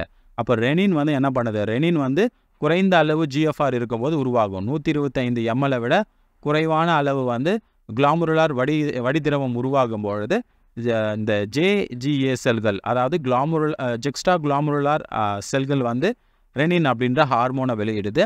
இது என்ன பண்ணுது? ஆஞ்சியோடென்சினோஜனை ஆஞ்சியோடென்சின் 1 ஆஞ்சியோடென்சின் 2 வந்து மாற்றுது. இந்த ஆஞ்சியோடென்சின் 2க்கு முக்கியமாக 2 பணிகள் இருக்குது. அது என்னென்ன அப்படின்றத பார்க்கலாம். ஃபஸ்ட்டு அதோடைய வேலை என்ன அப்படின்னா அந்த நாளங்களுடைய அளவை வந்து குறுக்குது. அதை தான் அங்கே கொடுத்துருக்காங்க. இரத்த நாளத்தை சுருக்குகிறது. இதனால் இரத்த அழுத்தம் அப்படின்றது அதிகரிக்கிறது. கூடவே ஜிஎஃப்ஆரும் வந்து அதிகரிக்குது. இயல்பாக வந்து பார்த்திங்கன்னா ஒரு இரத்த நாளம் இப்படி போதுன்னு வச்சுக்கலாம். இதோடைய அளவு எவ்வளோ இருக்குது அப்படின்றத பாருங்கள். இப்போ ஜிஎஃப்ஆர் இந்த ரெனின் இந்த ஆஞ்சியோடென்சினோஜன் 2 அப்படின்னு வந்துச்சு அப்படின்னா அது என்ன பண்ணுது அப்படின்னா இரத்த நாளத்தோடைய அளவை இந்த மாதிரி வந்து குறுக்குது. இரத்த நாளத்தோடைய அளவு வந்து குறுக்குச்சு அப்படின்னா அதில் போகக்கூடிய ரத்தத்தோடைய வேகம் அப்படின்றது அதிகமாகும். பிளட் ப்ரெஷர் அப்படின்றது இன்க்ரீஸ் ஆகும். ரத்த அழுத்தம் அப்படின்றது அதிகமாகுது. ரத்த அழுத்தம் அதிகமாச்சு அப்படின்னா உருவாகக்கூடிய அந்த குளோமுருலார் ஃபில்ட்ரேஷன் ரேட், குளோமுருலார் வடிகட்டும் வீதம் அப்படின்றது அதிகமாகும். இயல்பாக குளோமுருலார் வடிகட்டும் வீதம் எவ்வளோ? 125 ml தான். அதை விட குறைவாக இருக்கும்போது தான் இந்த ரெனின் உருவாச்சு. இது ஆஞ்சியோடென்சின் வந்து உருவாக்குச்சு. இப்போது என்ன ஆகுது? ரத்த அழுத்தம் அதிகரிக்கும் போது அது நார்மலாக இயல்பாக வந்து பார்த்திங்கன்னா 125 ml, அதுக்கு மேலே கூட வந்து அது இந்த அதாவது குளோமுருலார் வடிகட்டு வீதம் அப்படின்றது வரும். எப்போ வருது? ஆஞ்சியோடென்சின் 2 அப்படின்ற ஹார்மோன் உருவாகும் போது தான் வருது. அது மட்டும் இல்லாமல் இன்னொரு வேலையும் வந்து இந்த ஆஞ்சியோடென்சின் 2 அப்படின்னு சொல்லக்கூடிய ஹார்மோன் வந்து செய்யுது. அட்ரினல் கார்டெக்ஸை வந்து தூண்டி அங்கே ஆல்டோஸ்டிரான் அப்படின்னு சொல்லக்கூடிய ஒரு ஹார்மோனை வெளியிட செய்யுது. ஆல்டோஸ்டிரான் அப்படின்னு சொல்லக்கூடிய ஹார்மோன், இது 2வது வேலை. இந்த ஆல்டோஸ்டிரான் என்ன பண்ணும் அப்படின்னா நேராக சிறுநீரகத்துக்கு போயிட்டு அங்கே அதிகப்படியாக சோடியம் குளோரைட் நீரை வந்து மீள் உறிஞ்சுவதற்கு வந்து உதவி செய்கிறது. அதை தான் கொடுத்துருக்காங்க. ஆல்டோஸ்டிரான் அப்படின்ற ஹார்மோன் சிறுநீரகங்களில் சோடியம் நீர் மீள் உறிஞ்சுவதற்கு உதவுகிறது. இதனால் இரத்த அழுத்தம் மற்றும் ஜிஎஃப்ஆர் அப்படின்றது வந்து அதிகரிக்குது. இரத்த அழுத்தம் எப்போல்லாம் அதிகரிக்குதோ அப்போல்லாம் ஜிஎஃப்ஆர் அப்படின்றது வந்து அதிகரிக்குது. அப்போ ஜெக்ஸ்ட்ரா குளாமுருலார் அமைப்புனா என்ன, அதோடைய வேலை என்ன அப்படின்றது உங்களுக்கு புரிஞ்சுதுங்களா? ஜெக்ஸ்ட்ரா குளாமுருலார் அமைப்பு அப்படின்றது இந்த இடத்துல இருக்குது பாருங்கள். ஸோ இதுதான் உட்செல் நுண்தமனி அண்ட் இது வந்து செய்மை சுருண்ட குழல். இது ரெண்டும் பக்கத்தில் இணையும் போது உருவாகக்கூடியது தான் ஜெக்ஸ்ட்ரா குளாமுருலார் அமைப்பு. இது எப்போ வந்து வேலை செய்ய ஆரம்பிக்கும்? குறைந்த அளவு குளாமுருலார் வடிகட்டும் வீதம் வரும்பொழுது 125 ml விட குறைவாக வந்து அந்த இடத்துல குளாமுருலார் வடிகட்டும் திரவம் வரும்போது தான் இது செயல்பட ஆரம்பிக்கும். ரெனினை உருவாக்குது. ரெனின் வந்து ஆஞ்சியோடென்சின் 2 அப்படின்ற ஹார்மோனை உருவாக்குது. இந்த ஆஞ்சியோடென்சின் 2 அப்படின்ற ஹார்மோனுக்கு 2 வேலை இருக்குது. ஒன்று வாசோ கன்ஸ்ட்ரிக்ஷன் அப்படின்னு சொல்லுவாங்க, இரத்த நாளங்களை வந்து குறுக்கமடைய செய்கிறது. அதனால் இரத்த அழுத்தம் அப்படின்றது அதிகரிக்குது. ஜிஎஃப்ஆரும் வந்து அதிகரிக்குது. ரெண்டாவது வேலை ஆல்டோஸ்டிரான் அப்படின்ற ஹார்மோனை வந்து உருவாக்குது. அதுக்கு அட்ரினல் கிளாண்டை போயிட்டு ஸ்டிமுலேட் பண்ணுது. இந்த ஆல்டோஸ்டிரான் என்ன பண்ணுதுன்னா சிறுநீரகத்தில் சோடியம் குளோரைட் நீரை வந்து மீள் உறிஞ்சுவதற்கு வந்து உதவி செய்கிறது. இதுதான் ஜெக்ஸ்ட்ரா குளாமுருலார் அமைப்பு. சிறுநீரகத்துடைய செயல்பாட்டை இந்த குறைந்த அளவு ஜிஎஃப்ஆர் இருக்கும்போது நெறிப்படுத்துது. சரிங்களா? குறைந்த அளவு இருக்கும்போது அது இயல்பான நிலைமைக்கு வர்றதுக்கு இந்த ஜெக்ஸ்ட்ரா குளாமுருலார் அமைப்பு அப்படின்றது உதவி செய்யுது. அடுத்து மூணாவதாக இருக்கக்கூடியது இதயம். நம்ம இதயம் வந்து எப்போ சிறுநீரகத்தோடைய செயல்பாட்டை நெறிப்படுத்துது அப்படின்றத பார்க்கலாம். இதயத்திற்கு அதிக ரத்தம் பாயும் போது, இப்போ இதயத்துக்கு ஒரு குறிப்பிட்ட அளவு ரத்தம் அப்படின்றது ஒரு நிமிஷத்துக்கு வரும். அதை விட ரொம்ப அதிகமாக ரத்தம் வந்துக்கிட்டே இருக்குது அப்படின்னா உடனே நம்ம இதயம் என்ன பண்ணுது? ஏஎன்எஃப் அப்படின்னு சொல்லக்கூடிய ஒரு ஹார்மோனை வெளியிடுது. ஏட்ரியல் நேட்ரியூட்டிக் ஃபேக்டர் அப்படின்னு பேர். சரிங்களா? ஆங்கிலத்தில் ஏட்ரியல் நேட்ரியூட்டிக் ஃபேக்டரை தான் ஏஎன்எஃப் அப்படின்னு கொடுத்துருக்காங்க. இந்த ஹார்மோன்களை வந்து இதயம் வெளியிடுது. இந்த ஹார்மோன்கள் என்ன பண்ணுதுன்னா இரத்த நாளங்களை விரிவாக்கி இரத்த அழுத்தத்தை வந்து குறைக்குது. இப்போ இரத்த நாளங்கள் வந்து இந்த அளவுக்கு தான் இருக்குன்னு வச்சுக்கலாம். சரிங்களா? இந்த அளவுக்கு ரொம்ப சின்னதாக இருக்குது அப்படின்னா உடனே அந்த இரத்த நாளங்களுடைய அளவு இந்த மாதிரி பெருசாகிடும். அப்போ ரத்தம் வந்து அதோடைய இரத்த அழுத்தம் அப்படின்றது குறையுது. அப்போ ரத்தம் வந்து அதிகமாக இதயத்துக்கு வர்றது வந்து தடுக்கப்படுகிறது. அது மட்டும் இல்லாமல் இன்னொரு முக்கியமான விஷயத்தையும் வந்து இந்த ஏஎன்எஃப் பண்ணுது. என்னென்னா ரெனின் ஆஞ்சியோடென்சின் செயல்முறை அமைப்பை கட்டுப்படுத்துது. இந்த மாதிரி ரெனின் அப்படின்றது போயிட்டு ஆஞ்சியோடென்சின் 2 உருவாக்குது இல்லைங்களா? இதெல்லாம் உருவாகாமல் வந்து தடுக்குது. ஆஞ்சியோடென்சின் 2 உருவாகலை அப்படின்னா அதிகப்படியாக இந்த ஆல்டோஸ்டிரான் அப்படின்றது உருவாகாது. ஆல்டோஸ்டிரானோட வேலை என்ன? சோடியம் குளோரைட் வாட்டரை அதிகமாக ரீஅப்சார்ப் பண்ணுறது. இது எதுவுமே ரீஅப்சார்ப்ஷன் வந்து நடக்காது. அப்போ உடலில் இருக்கக்கூடிய வாட்டர் வந்து குறிப்பிட்ட அளவு யூரின் வழியாக வந்து வெளியேறிடும். யூரின் வழியாக வெளியேறும்போது ரத்தத்தில் அந்த திரவத்தோடைய அளவு வந்து குறையும். அப்போ ரத்தம் வந்து இயல்பான நிலைமைக்கு வந்துடும். அப்போ அதிகப்படியாக ரத்தம் அப்படின்றது இதயத்துக்கு வராமல் வந்து தடுக்கப்படுது. ஸோ அப்போ ரத்தம் அதிகமாக இதயத்துக்கு வரும்போது ரத்தத்தில் இருக்கக்கூடிய அந்த திரவத்தோடைய அளவை குறைக்கிறதுக்காக ஏஎன்எஃப் அப்படின்னு சொல்லக்கூடிய ஹார்மோன்களை இதயம் வெளியிடுது. ஏஎன்எஃப் வந்து என்ன பண்ணுது? முதல்ல ரத்த நாளத்தை வந்து விரிவாக்குது. அது மட்டும் இல்லாமல் ரெனின் ஆஞ்சியோடென்சின் செயல்முறையை வந்து தடுக்குது. ரெனின் உற்பத்தி ஆகலை அப்படின்னா அந்த இடத்துல வந்து அதிகப்படியாக நீர் மற்றும் சோடியம் குளோரைட்லாம் வந்து வெளியில் போகும் சிறுநீர் வழியாக. அதுக்கப்புறம் வந்து அந்த இரத்த நாளங்கள் எல்லாமே வந்து விரிவடையும். ஸோ இதனால் வந்து ரத்தம் வந்து அதிகமாக இதயத்துக்கு வராமல் வந்து தடுக்கப்படுது. அப்போது இதயம் வந்து சிறுநீரகத்தோடைய செயல்பாட்டை அதிகமாக அதுக்கு ரத்தம் வரும்போது வந்து இந்த வேலையை வந்து செய்யுது. இவ்வளோதான் வந்து சிறுநீரக செயல்பாட்டை நெறிப்படுத்துதல். அப்போ நம்ம உடம்புல எப்போல்லாம் சிறுநீரகத்தோடைய செயல்பாடு வந்து நெறிப்படுத்தப்படுது, அதுக்கு என்னென்ன அமைப்புகள்லாம் உதவி செய்யுது அப்படின்றத சொல்லியிருக்கேன். இது உங்களுக்கு புரிஞ்சிருக்கும் அப்படின்னு நினைக்கிறேன். அடுத்ததாக நம்ம சிறுநீர் கழித்தலை பற்றி பார்க்கலாம். எப்படி சிறுநீர் வந்து நம்ம கழிக்கிறோம் அப்படின்ற விஷயத்தை நம்ம பார்க்கலாம். சிறுநீர் கழித்தல். இப்போ நெஃப்ரான்களால் உருவாகும் சிறுநீர் இறுதியில் சிறுநீர் பையில் சேமிக்கப்படுகிறது. இப்போ சிறுநீர் வந்து எப்படி இந்த சிறுநீர் நாளம் வழியாக நம்மளுடைய சிறுநீரகத்திலேருந்து கொண்டு வந்து இங்கே பை மாதிரியான ஒரு அமைப்பு இருக்குல்ல, இதுக்கு பேர் தான் வந்து சிறுநீர் பை. இதில் வந்து சேமிக்கப்படுகிறது. இப்போ சேமிக்கும் போது என்ன ஆகும் அப்படின்னா கொஞ்சம் கொஞ்சமாக அந்த சிறுநீர் பை வந்து நிரம்பும் போது அதில் இருக்கக்கூடிய நீட்சி உணர்வேற்பிகள், இந்த இடத்துல வந்து என்ன இருக்கும் அப்படின்னா ஒரு சில உணர்வேற்பிகள் இருக்கும். ஸ்ட்ரெச் ரிசப்டார் அப்படின்னு சொல்லிட்டு ஆங்கிலத்தில் வந்து சொல்லுவாங்க. அந்த பை வந்து பெருசாகும் போது உடனே அங்கே இருக்கக்கூடிய நீட்சி உணர்வேற்பிகள் வந்து மூளைக்கு வந்து சமிஞ்சைகளை வந்து அனுப்பும். மூளைக்கு வந்து தெரியும், சரி இப்போ இந்த இடத்துல வந்து சிறுநீர் அப்படின்றது ஃபில் ஆயிடுச்சு, உடனே அதை நம்ம வெளியேற்றுறோம் அப்படின்றதுக்காக மூளை வந்து அதுக்கான கட்டளையை இங்கே இருக்கக்கூடிய சுருக்கு தசைகளுக்கு வந்து அனுப்பும். அதுதான் இங்கே கொடுத்துருக்காங்க. சிறுநீரை வெளியிடும் செயல்முறை சிறுநீர் கழித்தல் ஆகும். இப்போ இந்த தகவல் வந்து இங்கே வந்துச்சு அப்படின்னா நம்ம உடனே சிறுநீர் வந்து கழிக்க ஆரம்பிப்போம். இங்கே இருக்கக்கூடிய அந்த சிறுநீர் எல்லாமே வெளியில் வர ஆரம்பிக்கும். சிறுநீர் வந்து வெளியில் வர்றதை நம்ம சிறுநீர் கழித்தல் அல்லது மிக்சுரேஷன் அப்படின்னு சொல்லலாம். ஆங்கிலத்தில் மிக்சுரேஷன் அப்படின்னு சொல்லுவாங்க. சிறுநீரை நம்ம வெளியேற்றத்திற்கு பேர் மிக்சுரேஷன். ஒரு நாளைக்கு நம்ம ஆவரேஜாக 1லேருந்து 1.5 லிட்டர் சிறுநீரை வந்து நம்ம வெளியேற்றுறோம். சிறுநீரோட பண்புகள், சிறுநீர் அப்படின்னு எடுத்துக்கிட்டோன்னா வெளிர் மஞ்சள் நிறத்தில் பொதுவாக இருக்கும். சற்று அமிலத்தன்மையோடு இருக்கும். அதோடைய pH வந்து 6. சரிங்களா? அடுத்து தனித்துவமான நாற்றம், அதில் ஒரு ஸ்மெல் வந்து வரதை நம்ம பார்க்கலாம். 25லேருந்து 30 கிராம் யூரியா அப்படின்றது வந்து வெளியேற்றப்படுது. அப்போ சிறுநீரில் வந்து எவ்வளோ யூரியா வெளியேற்றப்படுகிறது? 25லேருந்து 30 கிராம் யூரியா அப்படின்றது ஒரு நாளைக்கு வெளியேற்றப்படுகிறது. அடுத்தது இன்னொரு முக்கியமான விஷயம், சிறுநீர் பகுப்பாய்வு வளர்சிதை மாற்ற கோளாறுகள் மற்றும் சிறுநீரக செயலிழப்புகளை பரிசோதிக்க உதவுகிறது. இந்த சிறுநீரை எடுத்து அதை நம்ம பகுப்பாய்வு செய்யும்போது, லேபில் கொடுத்து டெஸ்ட் பண்ணும்போது ஏதாவது நமக்கு வந்து நோய் இருக்கா, ஏதாவது சிறுநீரகம் செயலிழந்து போயிருக்கா அப்படின்ற விஷயத்த நம்மளால் வந்து தெரிஞ்சுக்க முடியும். இப்போ எக்ஸாம்பிளுக்கு ஒருத்தருடைய சிறுநீரில் அதிகமாக சர்க்கரை வந்து வெளியேறிக்கிட்டே இருக்குது அப்படின்னா அதுக்கு பேர் க்ளைகோசூரியா அப்படின்னு சொல்லுவாங்க.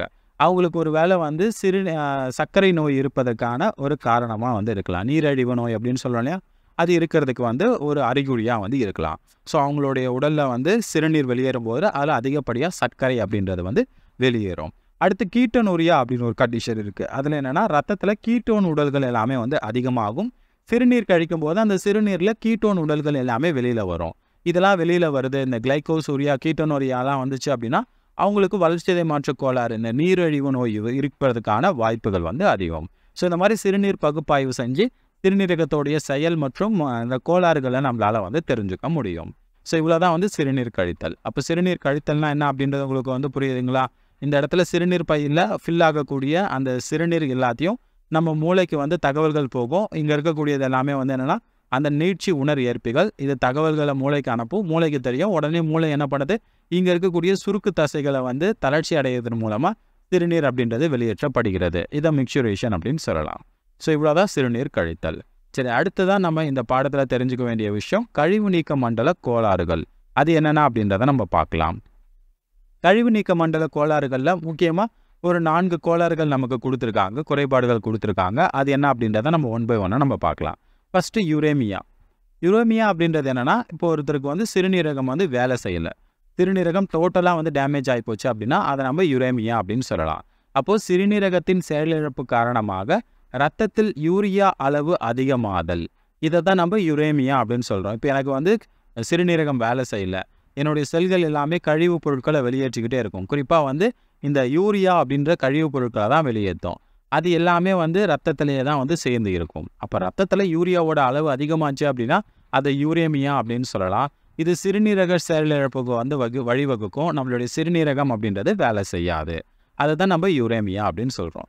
சரி, இதை நம்மளால் சரிப்படுத்த முடியுமா அப்படின்னு கேட்டிங்கன்னா ஹீமோடயாலிசிஸ் அப்படின்னு சொல்லக்கூடிய ஒரு முறை மூலமாக நம்ம வந்து டெம்பரவரியாக வந்து சரி செய்யலாம். ஒவ்வொரு முறையும் நம்ம வந்து செஞ்சுக்கிட்டே இருக்கணும். ஏன்னா இப்போ வந்து யுரேமியா வந்துடுச்சு அப்படின்னா நம்மளுடைய சிறுநீரகங்கள் வந்து சரியாக வேலை செய்யாது. அது எல்லாமே வந்து கெட்டுப்போச்சு அப்படின்னு வச்சுக்கோங்களேன். அப்போது நம்ம ரத்தத்தில் வந்து என்ன ஆகுது, யூரியா அப்படின்றது சேர்ந்துக்கிட்டே இருக்குது. அந்த யூரியாவை வெளியேற்றுறதுக்கு தான் இந்த ஹீமோடயாலிசிஸ் வந்து நம்ம பண்ணுறோம். அது எப்படி பண்ணுறோம் அப்படின்றத உங்களுக்கு சொல்கிறேன். இது ரத்தத்தில் இருந்து யூரியாவை அகற்றும் ஒரு செயல்முறையாகும். மனிதனுடைய ரத்தத்தில் அதிகமாக யூரியா சென்றுருச்சுன்னா அதை நீக்கிறதுக்கு பயன்படுத்தக்கூடிய ஒரு முறை. இங்கே நம்ம என்ன பண்ணுவோம் அப்படின்னா செயற்கையாக வந்து டயலிசர் அப்படின்னு சொல்லக்கூடிய ஒரு செயற்கை கிட்னியை வந்து நம்ம பயன்படுத்துவோம். சரிங்களா? செயற்கை சிறுநீரகத்தை வந்து நம்ம இந்த இடத்துல வந்து பயன்படுத்தி ரத்தத்தில் இருக்கக்கூடிய கழிவுப் பொருட்கள் யூரியாக்களை நம்ம தனியாக பிரித்து எடுத்து ரத்தத்தை மறுபடியும் சுத்திகரிப்பு செஞ்சு மனிதனுடைய உடலுக்கு வந்து நம்ம அனுப்புவோம். இதன் மூலமாக ஒவ்வொரு குறிப்பிட்ட நாட்களுக்கு ஒரு டைம் வந்து இந்த மாதிரி நம்ம பண்ணிக்கிட்டே இருப்போம். சரி, அது எப்படி பண்ணுறதுன்னு சொல்கிறேன். நோயாளியின் கையில் உள்ள தமனியில் இருந்து ரத்தமானது ஹெப்பாரின் போன்ற உறை எதிர்ப்பு பொருள் சேர்த்து டயாலிசிஸ் அலகுக்குள் செலுத்தப்படுகிறது. இப்போ இந்த மனிதனுக்கு வந்து பார்த்திங்கன்னா டயாலிசிஸ் பண்ணி ஆகணும். இவருடைய சிறுநீரகம் வேலை செய்யலை, அதிகமாக ரத்தத்தில் யூரியா இருக்குது. இப்போ இவருடைய தமனியிலேருந்து என்ன பண்ணுவாங்க அப்படின்னா ரத்தத்தில் வந்து எடுப்பாங்க. அந்த ரத்தத்தில் வந்து ஹெப்பாரின் அப்படின்ற ஒரு பொருளை வந்து சேர்ப்பாங்க. எதுக்காக ஹெப்பாரின்? ரத்தத்தை வந்து உடலை விட்டு நம்ம வெளியில் எடுத்துகிட்டு வரோம், ரத்தம் உடனே உறைஞ்சு போயிடக்கூடாது. அந்த உறைதலை தடுப்பதற்காக உறைதல் காரணியை வந்து நம்ம இந்த இடத்துல வந்து சேர்த்ததால அந்த ரத்தம் அப்படின்றது உறைஞ்சு போகாது. அந்த ரத்தத்தை நம்ம என்ன பண்ணுறோம் அப்படின்னா கொண்டு போயிட்டு டயலிசர் அப்படின்ற இந்த கருவிக்குள்ளே நம்ம அனுப்புகிறோம். டயலிசர் அப்படின்ற இந்த கருவி வந்து செயற்கை சிறுநீரகங்கள் அப்படின்னு சொல்லலாம். இந்த கருவிக்குள்ளே நம்ம இப்போ அனுப்புகிறோம். இதுதான் வந்து அந்த கருவின்னு வச்சுக்கோங்க. இதுக்குள்ளே நம்ம அந்த ரத்தத்தை நம்ம அனுப்புகிறோம். இப்போ இந்த டயலிசர் இந்த செயற்கை சிறுநீரகத்தை எடுத்துக்கிட்டோம் அப்படின்னா வெளியில் வந்து ஒரு சில திரவங்கள் இருக்கும். அதுக்கு பேர் வந்து டயலிசிங் திரவம் அப்படின்னு பேர். டயலிசிங் திரவம். இந்த திரவம் எப்படி இருக்கும் அப்படின்னா நம்ம ரத்தத்தில் இருக்கக்கூடிய பிளாஸ்மா மாதிரியாக தான் வந்து இருக்கும். இப்போ ரத்தம் இங்கே இருக்குது. ரத்தத்தில் வந்து என்ன இருக்குது, நிறைய கழிவுப் பொருட்கள் இருக்குது. குறிப்பாக வந்து ரத்த பிளாஸ்மாவில் தான் அந்த கழிவுப் பொருட்கள் இருக்கும். வெளியில் இருக்கக்கூடியதும் பார்க்கறதுக்கு ரத்தம் மாதிரி தான் வந்து இருக்குது. அந்த ரத்தம் எப்படி இருக்கோ அதே தான் வந்து வெளியிலையும் இருக்கும். ஆனால் கழிவுப் பொருட்கள் இருக்காது. இப்போ கழிவுப் பொருட்கள் இங்கே அதிகமாக இருக்குது. உடனே அது என்ன ஆகும் அப்படின்னா இந்த மாதிரி வெளியில் வர ஆரம்பிக்கும். அதிகமாக இருக்கக்கூடிய இடத்துல இருந்து குறைவாக இருக்கக்கூடிய இடத்த நோக்கி அந்த கழிவுப் பொருட்கள் அப்படின்றது நகர ஆரம்பிக்கும். இப்போ கழிவுப் பொருட்கள் எல்லாமே என்ன ஆகுது அப்படின்னா இந்த செயற்கை சிறுநீரகத்தில் சேர ஆரம்பிக்குது. இந்த செயற்கை சிறுநீரகத்தில் இருக்கக்கூடிய அந்த திரவங்களை என்ன பண்ணுவாங்கன்னா அடிக்கடி வந்து வெளியில் எடுத்துருவாங்க. வெளியில் எடுத்துகிட்டு புதுசாக வந்து அந்த திரவங்களை வந்து உள்ளே வந்து அனுப்புவாங்க. அந்த மாதிரி அனுப்பிக்கிட்டே இருப்பாங்க. ரத்தத்தையும் உள்ளே அனுப்பிக்கிட்டே இருப்பாங்க. ரத்தத்தில் இருந்து அந்த கழிவுப் பொருட்கள் எல்லாமே பிரிச்செடுக்கப்படும். இப்போ பிரிச்செடுக்கப்பட்ட பிறகு அந்த சுத்திகரிக்கப்பட்ட ரத்தம் இருக்கு இல்லைங்களா, அதை மறுபடியும் என்ன பண்ணுவாங்க அப்படின்னா மனிதனுடைய உடலுக்குள்ளே வந்து செலுத்திடுவாங்க. ரத்தத்தில் உள்ள கழிவுகள் செறிவு மிக்க பகுதியிலிருந்து குறைந்த பகுதிக்கு கடத்தப்படுகிறது. இப்போ ரத்தத்தில் அதிகமாக வந்து கழிவுகள் இருக்குது, அதிக செறிவு மிக்கதாக இருக்குது. இந்த வெளியில் இருக்கக்கூடிய இந்த திரவத்தில் வந்து குறைவாக இருக்குது, டயலிசிங் திரவத்தில் குறைவாக இருக்குது. உடனே வந்து இந்த மாதிரி வந்து அதிக பகுதியிலிருந்து குறைந்த பகுதியை நோக்கி நகர ஆரம்பிக்கும். சுத்திகரிக்கப்பட்ட ரத்தம் ஹெப்பாரின் எதிர்ப்பு மருந்து சேர்த்த பிறகு நரம்பு வழியாக மீண்டும் உடலுக்குள் வந்து செலுத்தப்படுகிறது. இப்போ என்ன ஆகுது அப்படின்னா இந்த இடத்துல வந்து ஹெப்பாரின் நம்ம சேர்த்தோம் இல்லையா, அந்த ஹெப்பாரினை செயலிழக்கக்கூடிய ஒரு பொருளை வந்து நம்ம சேர்த்துட்டு நம்ம மறுபடியும் அந்த ரத்தத்தை சுத்திகரித்த ரத்தத்தை நம்ம நரம்பு வழியாக நம்ம உடம்புக்குள்ளே வந்து அனுப்புகிறோம். இப்போ நம்ம உடம்புக்குள்ளே அந்த ரத்தம் வந்து போகும். அடுத்து கொஞ்ச நாள் குறிப்பிட்ட நாட்களுக்கு பிறகு மறுபடியும் இந்த ஹீமோடயாலிசிஸ் அப்படின்றத நம்ம பண்ணணும். ஏன்னா நம்ம சிறுநீரகம் அப்படின்றது வேலை செய்யலை.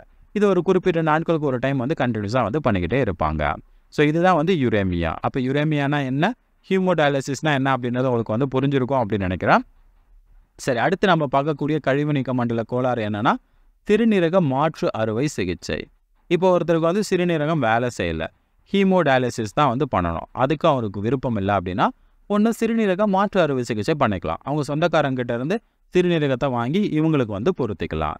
ஸோ அதுதான் சிறுநீரக மாற்று அறுவை சிகிச்சை. தீவிர சிறுநீரக செயலிழப்பிற்கான இறுதி தீர்வு. உங்களுக்கு சிறுநீரகமாக வேலை செய்யலை அப்படின்னா வேறு வழியே இல்லை, இந்த சிறுநீரக மாற்று அறுவை சிகிச்சை தான் செஞ்சாகணும். செயல்படும் சிறுநீரகம் ஒரு நன்கொடையாளர்களிடமிருந்து பெரும்பாலும் நெருங்கிய உறவினர்களிடமிருந்து நோய் எதிர்ப்பு மண்டலத்தால் நிராகரிக்கப்படும் வாய்ப்பை குறைக்க மாற்றப்படுகிறது. எதுக்காக நெருங்கிய சொந்தக்கிட்ட அந்த கிட்னியை நம்ம வாங்குகிறோம் அப்படின்னா, ஏன்னா அது நம்ம வாங்கி நம்ம உடம்புக்குள்ளே வைக்கும்போது நம்ம உடம்புக்கு தெரியும் இது வந்து நம்ம நோய் எதிர்ப்பு மண்டலம் வந்து அதை கண்டுபிடிச்சி அதை வந்து அழிக்காது. ஸோ அதனால தான் வந்து நெருங்கிய தொடர்புடைய நண்பர்கள் சொல்ல முடியாது, நம்ம குடும்ப ரத்த சொந்தம் அப்படின்னு சொல்கிறாலே அவங்கக்கிட்ட இருந்து வாங்கி நம்ம சிறுநீரகங்களை வச்சுக்கிறோம். மற்ற யாருக்கிட்டையாவது வந்து சிறுநீரகங்கள் அப்படியே வாங்கி வச்சோம் அப்படின்னா நம்ம நோய் எதிர்ப்பு மண்டலம் அது நம்ம உடல் திசுக்கள் இல்லை அப்படின்றத கண்டுபிடிச்சிடும். உடனே அதை அழித்து நம்ம சிறுநீரகத்தை மறுபடியும் வேலை செய்ய விடாமல் வந்து பண்ணிடும். ஸோ அப்போ சிறுநீரக மாற்று அறுவை சிகிச்சைனா என்ன, சிறுநீரகம் வேலை செய்யலை, சிறுநீரகத்தை புதுசாக கொண்டு வந்து வைக்கிறோம், வேற ஒருத்தர்கிட்ட இருந்து வாங்கி நம்ம வைக்கிறோம். அதுதான் சிறுநீரக மாற்று அறுவை சிகிச்சை. பெரும்பாலும் நெருங்கிய உறவினர்களிடமிருந்து இதை வாங்கி வைப்பாங்க. அடுத்து சிறுநீரக கற்கள். சிறுநீரகத்துக்குள்ள கற்கள் வந்துருச்சு அப்படின்னா அது சிறுநீரக கற்கள் அப்படின்னு சொல்லலாம். இது வந்து படிகமாக்கப்பட்ட உப்பு கற்களாக இருக்கலாம், ஆக்சிலேட்டுகள் மூலமாக உருவாக்கலாம், இல்லைனா கால்சியம் மூலமாக கற்கள் உருவாகி இருக்கலாம், யூரிக் ஆசிட், இந்த மாதிரி ஏதாவது ஒரு சில கற்கள் வந்து சிறுநீரகத்துக்குள்ளே உருவாகுது அப்படின்னா அதுதான் நம்ம என்ன சொல்கிறோம் அப்படின்னா சிறுநீரக கற்கள் அப்படின்னு சொல்கிறோம். இது அங்கே இருக்கக்கூடிய அந்த சிறுநீர் நாளகத்தை வந்து அடைக்கலாம். அப்படி இல்லைன்னா அங்கே உள்ளே வரக்கூடிய அந்த சிறுநீரகம் ஏதாவது நீர் கொண்டு வருது இல்லையா, நீர் இங்கே இருக்கக்கூடிய பகுதிகளில் ஏதாவது அடைப்புகள் வந்து ஏற்படலாம். இந்த மாதிரி கற்கள் வந்து அடைப்புகளை ஏற்படுத்தி சிறுநீர் அப்படின்றது வெளியில் வராமல் வந்து தடுக்கும். இதை தான் நம்ம சிறுநீரக கற்கள் அப்படின்னு சொல்கிறோம். இதை வந்து கரைக்கிறதுக்கு நிறைய வந்து மருத்துவ முறைகள்லாம் வந்து இருக்குது. அடுத்து க்ளாமருலோநெஃப்ரைட்டிஸ். சிறுநீரகத்தில் ஏற்படக்கூடிய வீக்கங்களை க்ளாமருலோநெஃப்ரைட்டிஸ் அப்படின்னு சொல்லுவாங்க. இப்போ நீங்கள் எங்கேயோ போய் கீழே விழுந்துட்டீங்க, உங்களுடைய சிறுநீரகங்கள் அடிபட்டுடுச்சு, அந்த இடத்துல ஒரு வீக்கம் ஏற்பட்டுடுச்சு, அது க்ளாமருலோநெஃப்ரைட்டிஸ். அந்த இடத்துல சரியாக வந்து சிறுநீர் அப்படின்றத வந்து உருவாகாது. ஒன்று ரத்தம் மாதிரி வெளியில் வரலாம், இல்லை எல்லா சத்து பொருட்கள் எல்லாம் கூட அதுலேருந்து சரியாக வடிகட்டாமல் வெளியில் வரலாம். இந்த மாதிரி வந்து நடக்கலாம். அப்படி இல்லைன்னா ஒரு சிலருக்கு வந்து பாக்டீரியாக்களால் ஏதாவது தொற்று நோய் வந்து அந்த இடத்துல ஏற்பட்டிருக்கலாம். இதன் மூலமாகவும் இந்த க்ளாமருலோநெஃப்ரைட்டிஸ் அப்படின்றது வரலாம். ஸோ இதெல்லாம் வந்து கழிவு நீக்க மண்டல கோளாறுகள் அல்லது குறைபாடுகள் அப்படின்னு சொல்லலாம். இவ்வளோ தான் வந்து இந்த சாப்டரில் நீங்கள் வந்து படித்து தெரிஞ்சுக்க வேண்டிய விஷயங்கள். அப்போ கழிவுப் பொருட்கள் மற்றும் அவற்றின் நீக்கம் அப்படின்ற இந்த பாடம் உங்களுக்கு புரிஞ்சிருக்கும் அப்படின்னு நினைக்கிறேன். இதில் உங்களுக்கு ஏதாவது சந்தேகங்கள் இருந்துச்சு அப்படின்னா மறக்காமல் வந்து கமெண்ட்டில் வந்து சொல்லுங்கள். அண்ட் இந்த சாப்டருக்கு உண்டான அந்த லெக்சர் பிடிஎஃபை வந்து நான் நம்மளுடைய டெலகிராம் அண்ட் வாட்ஸ்அப் சேனலில் அப்டேட் பண்ணுறேன். நீங்கள் அங்கே போய்ட்டு டவுன்லோட் பண்ணிக்கலாம். அது மட்டும் இல்லாமல் நம்ம இன்ஸ்டாகிராம் அண்ட் ஃபேஸ்புக், யூடியூப்லலாம் வந்து புதுசாக கண்டென்ட்ஸ் வந்து நம்ம அப்டேட் பண்ணிக்கிட்டே இருப்போம். ஸோ நீங்கள் ஏதாவது தெரிஞ்சுக்கணும் அப்படின்னு நினச்சிங்கன்னா நீங்கள் இந்த பிளாட்ஃபார்ம் ஏதாவது யூஸ் பண்ணிங்கன்னா நம்மளை வந்து ஃபாலோஸ் பண்ணிக்கோங்க. அடுத்த ஒரு நல்ல சாப்டரில் சந்திக்கலாம். தேங்க்யூ ஃபார் வாட்சிங்.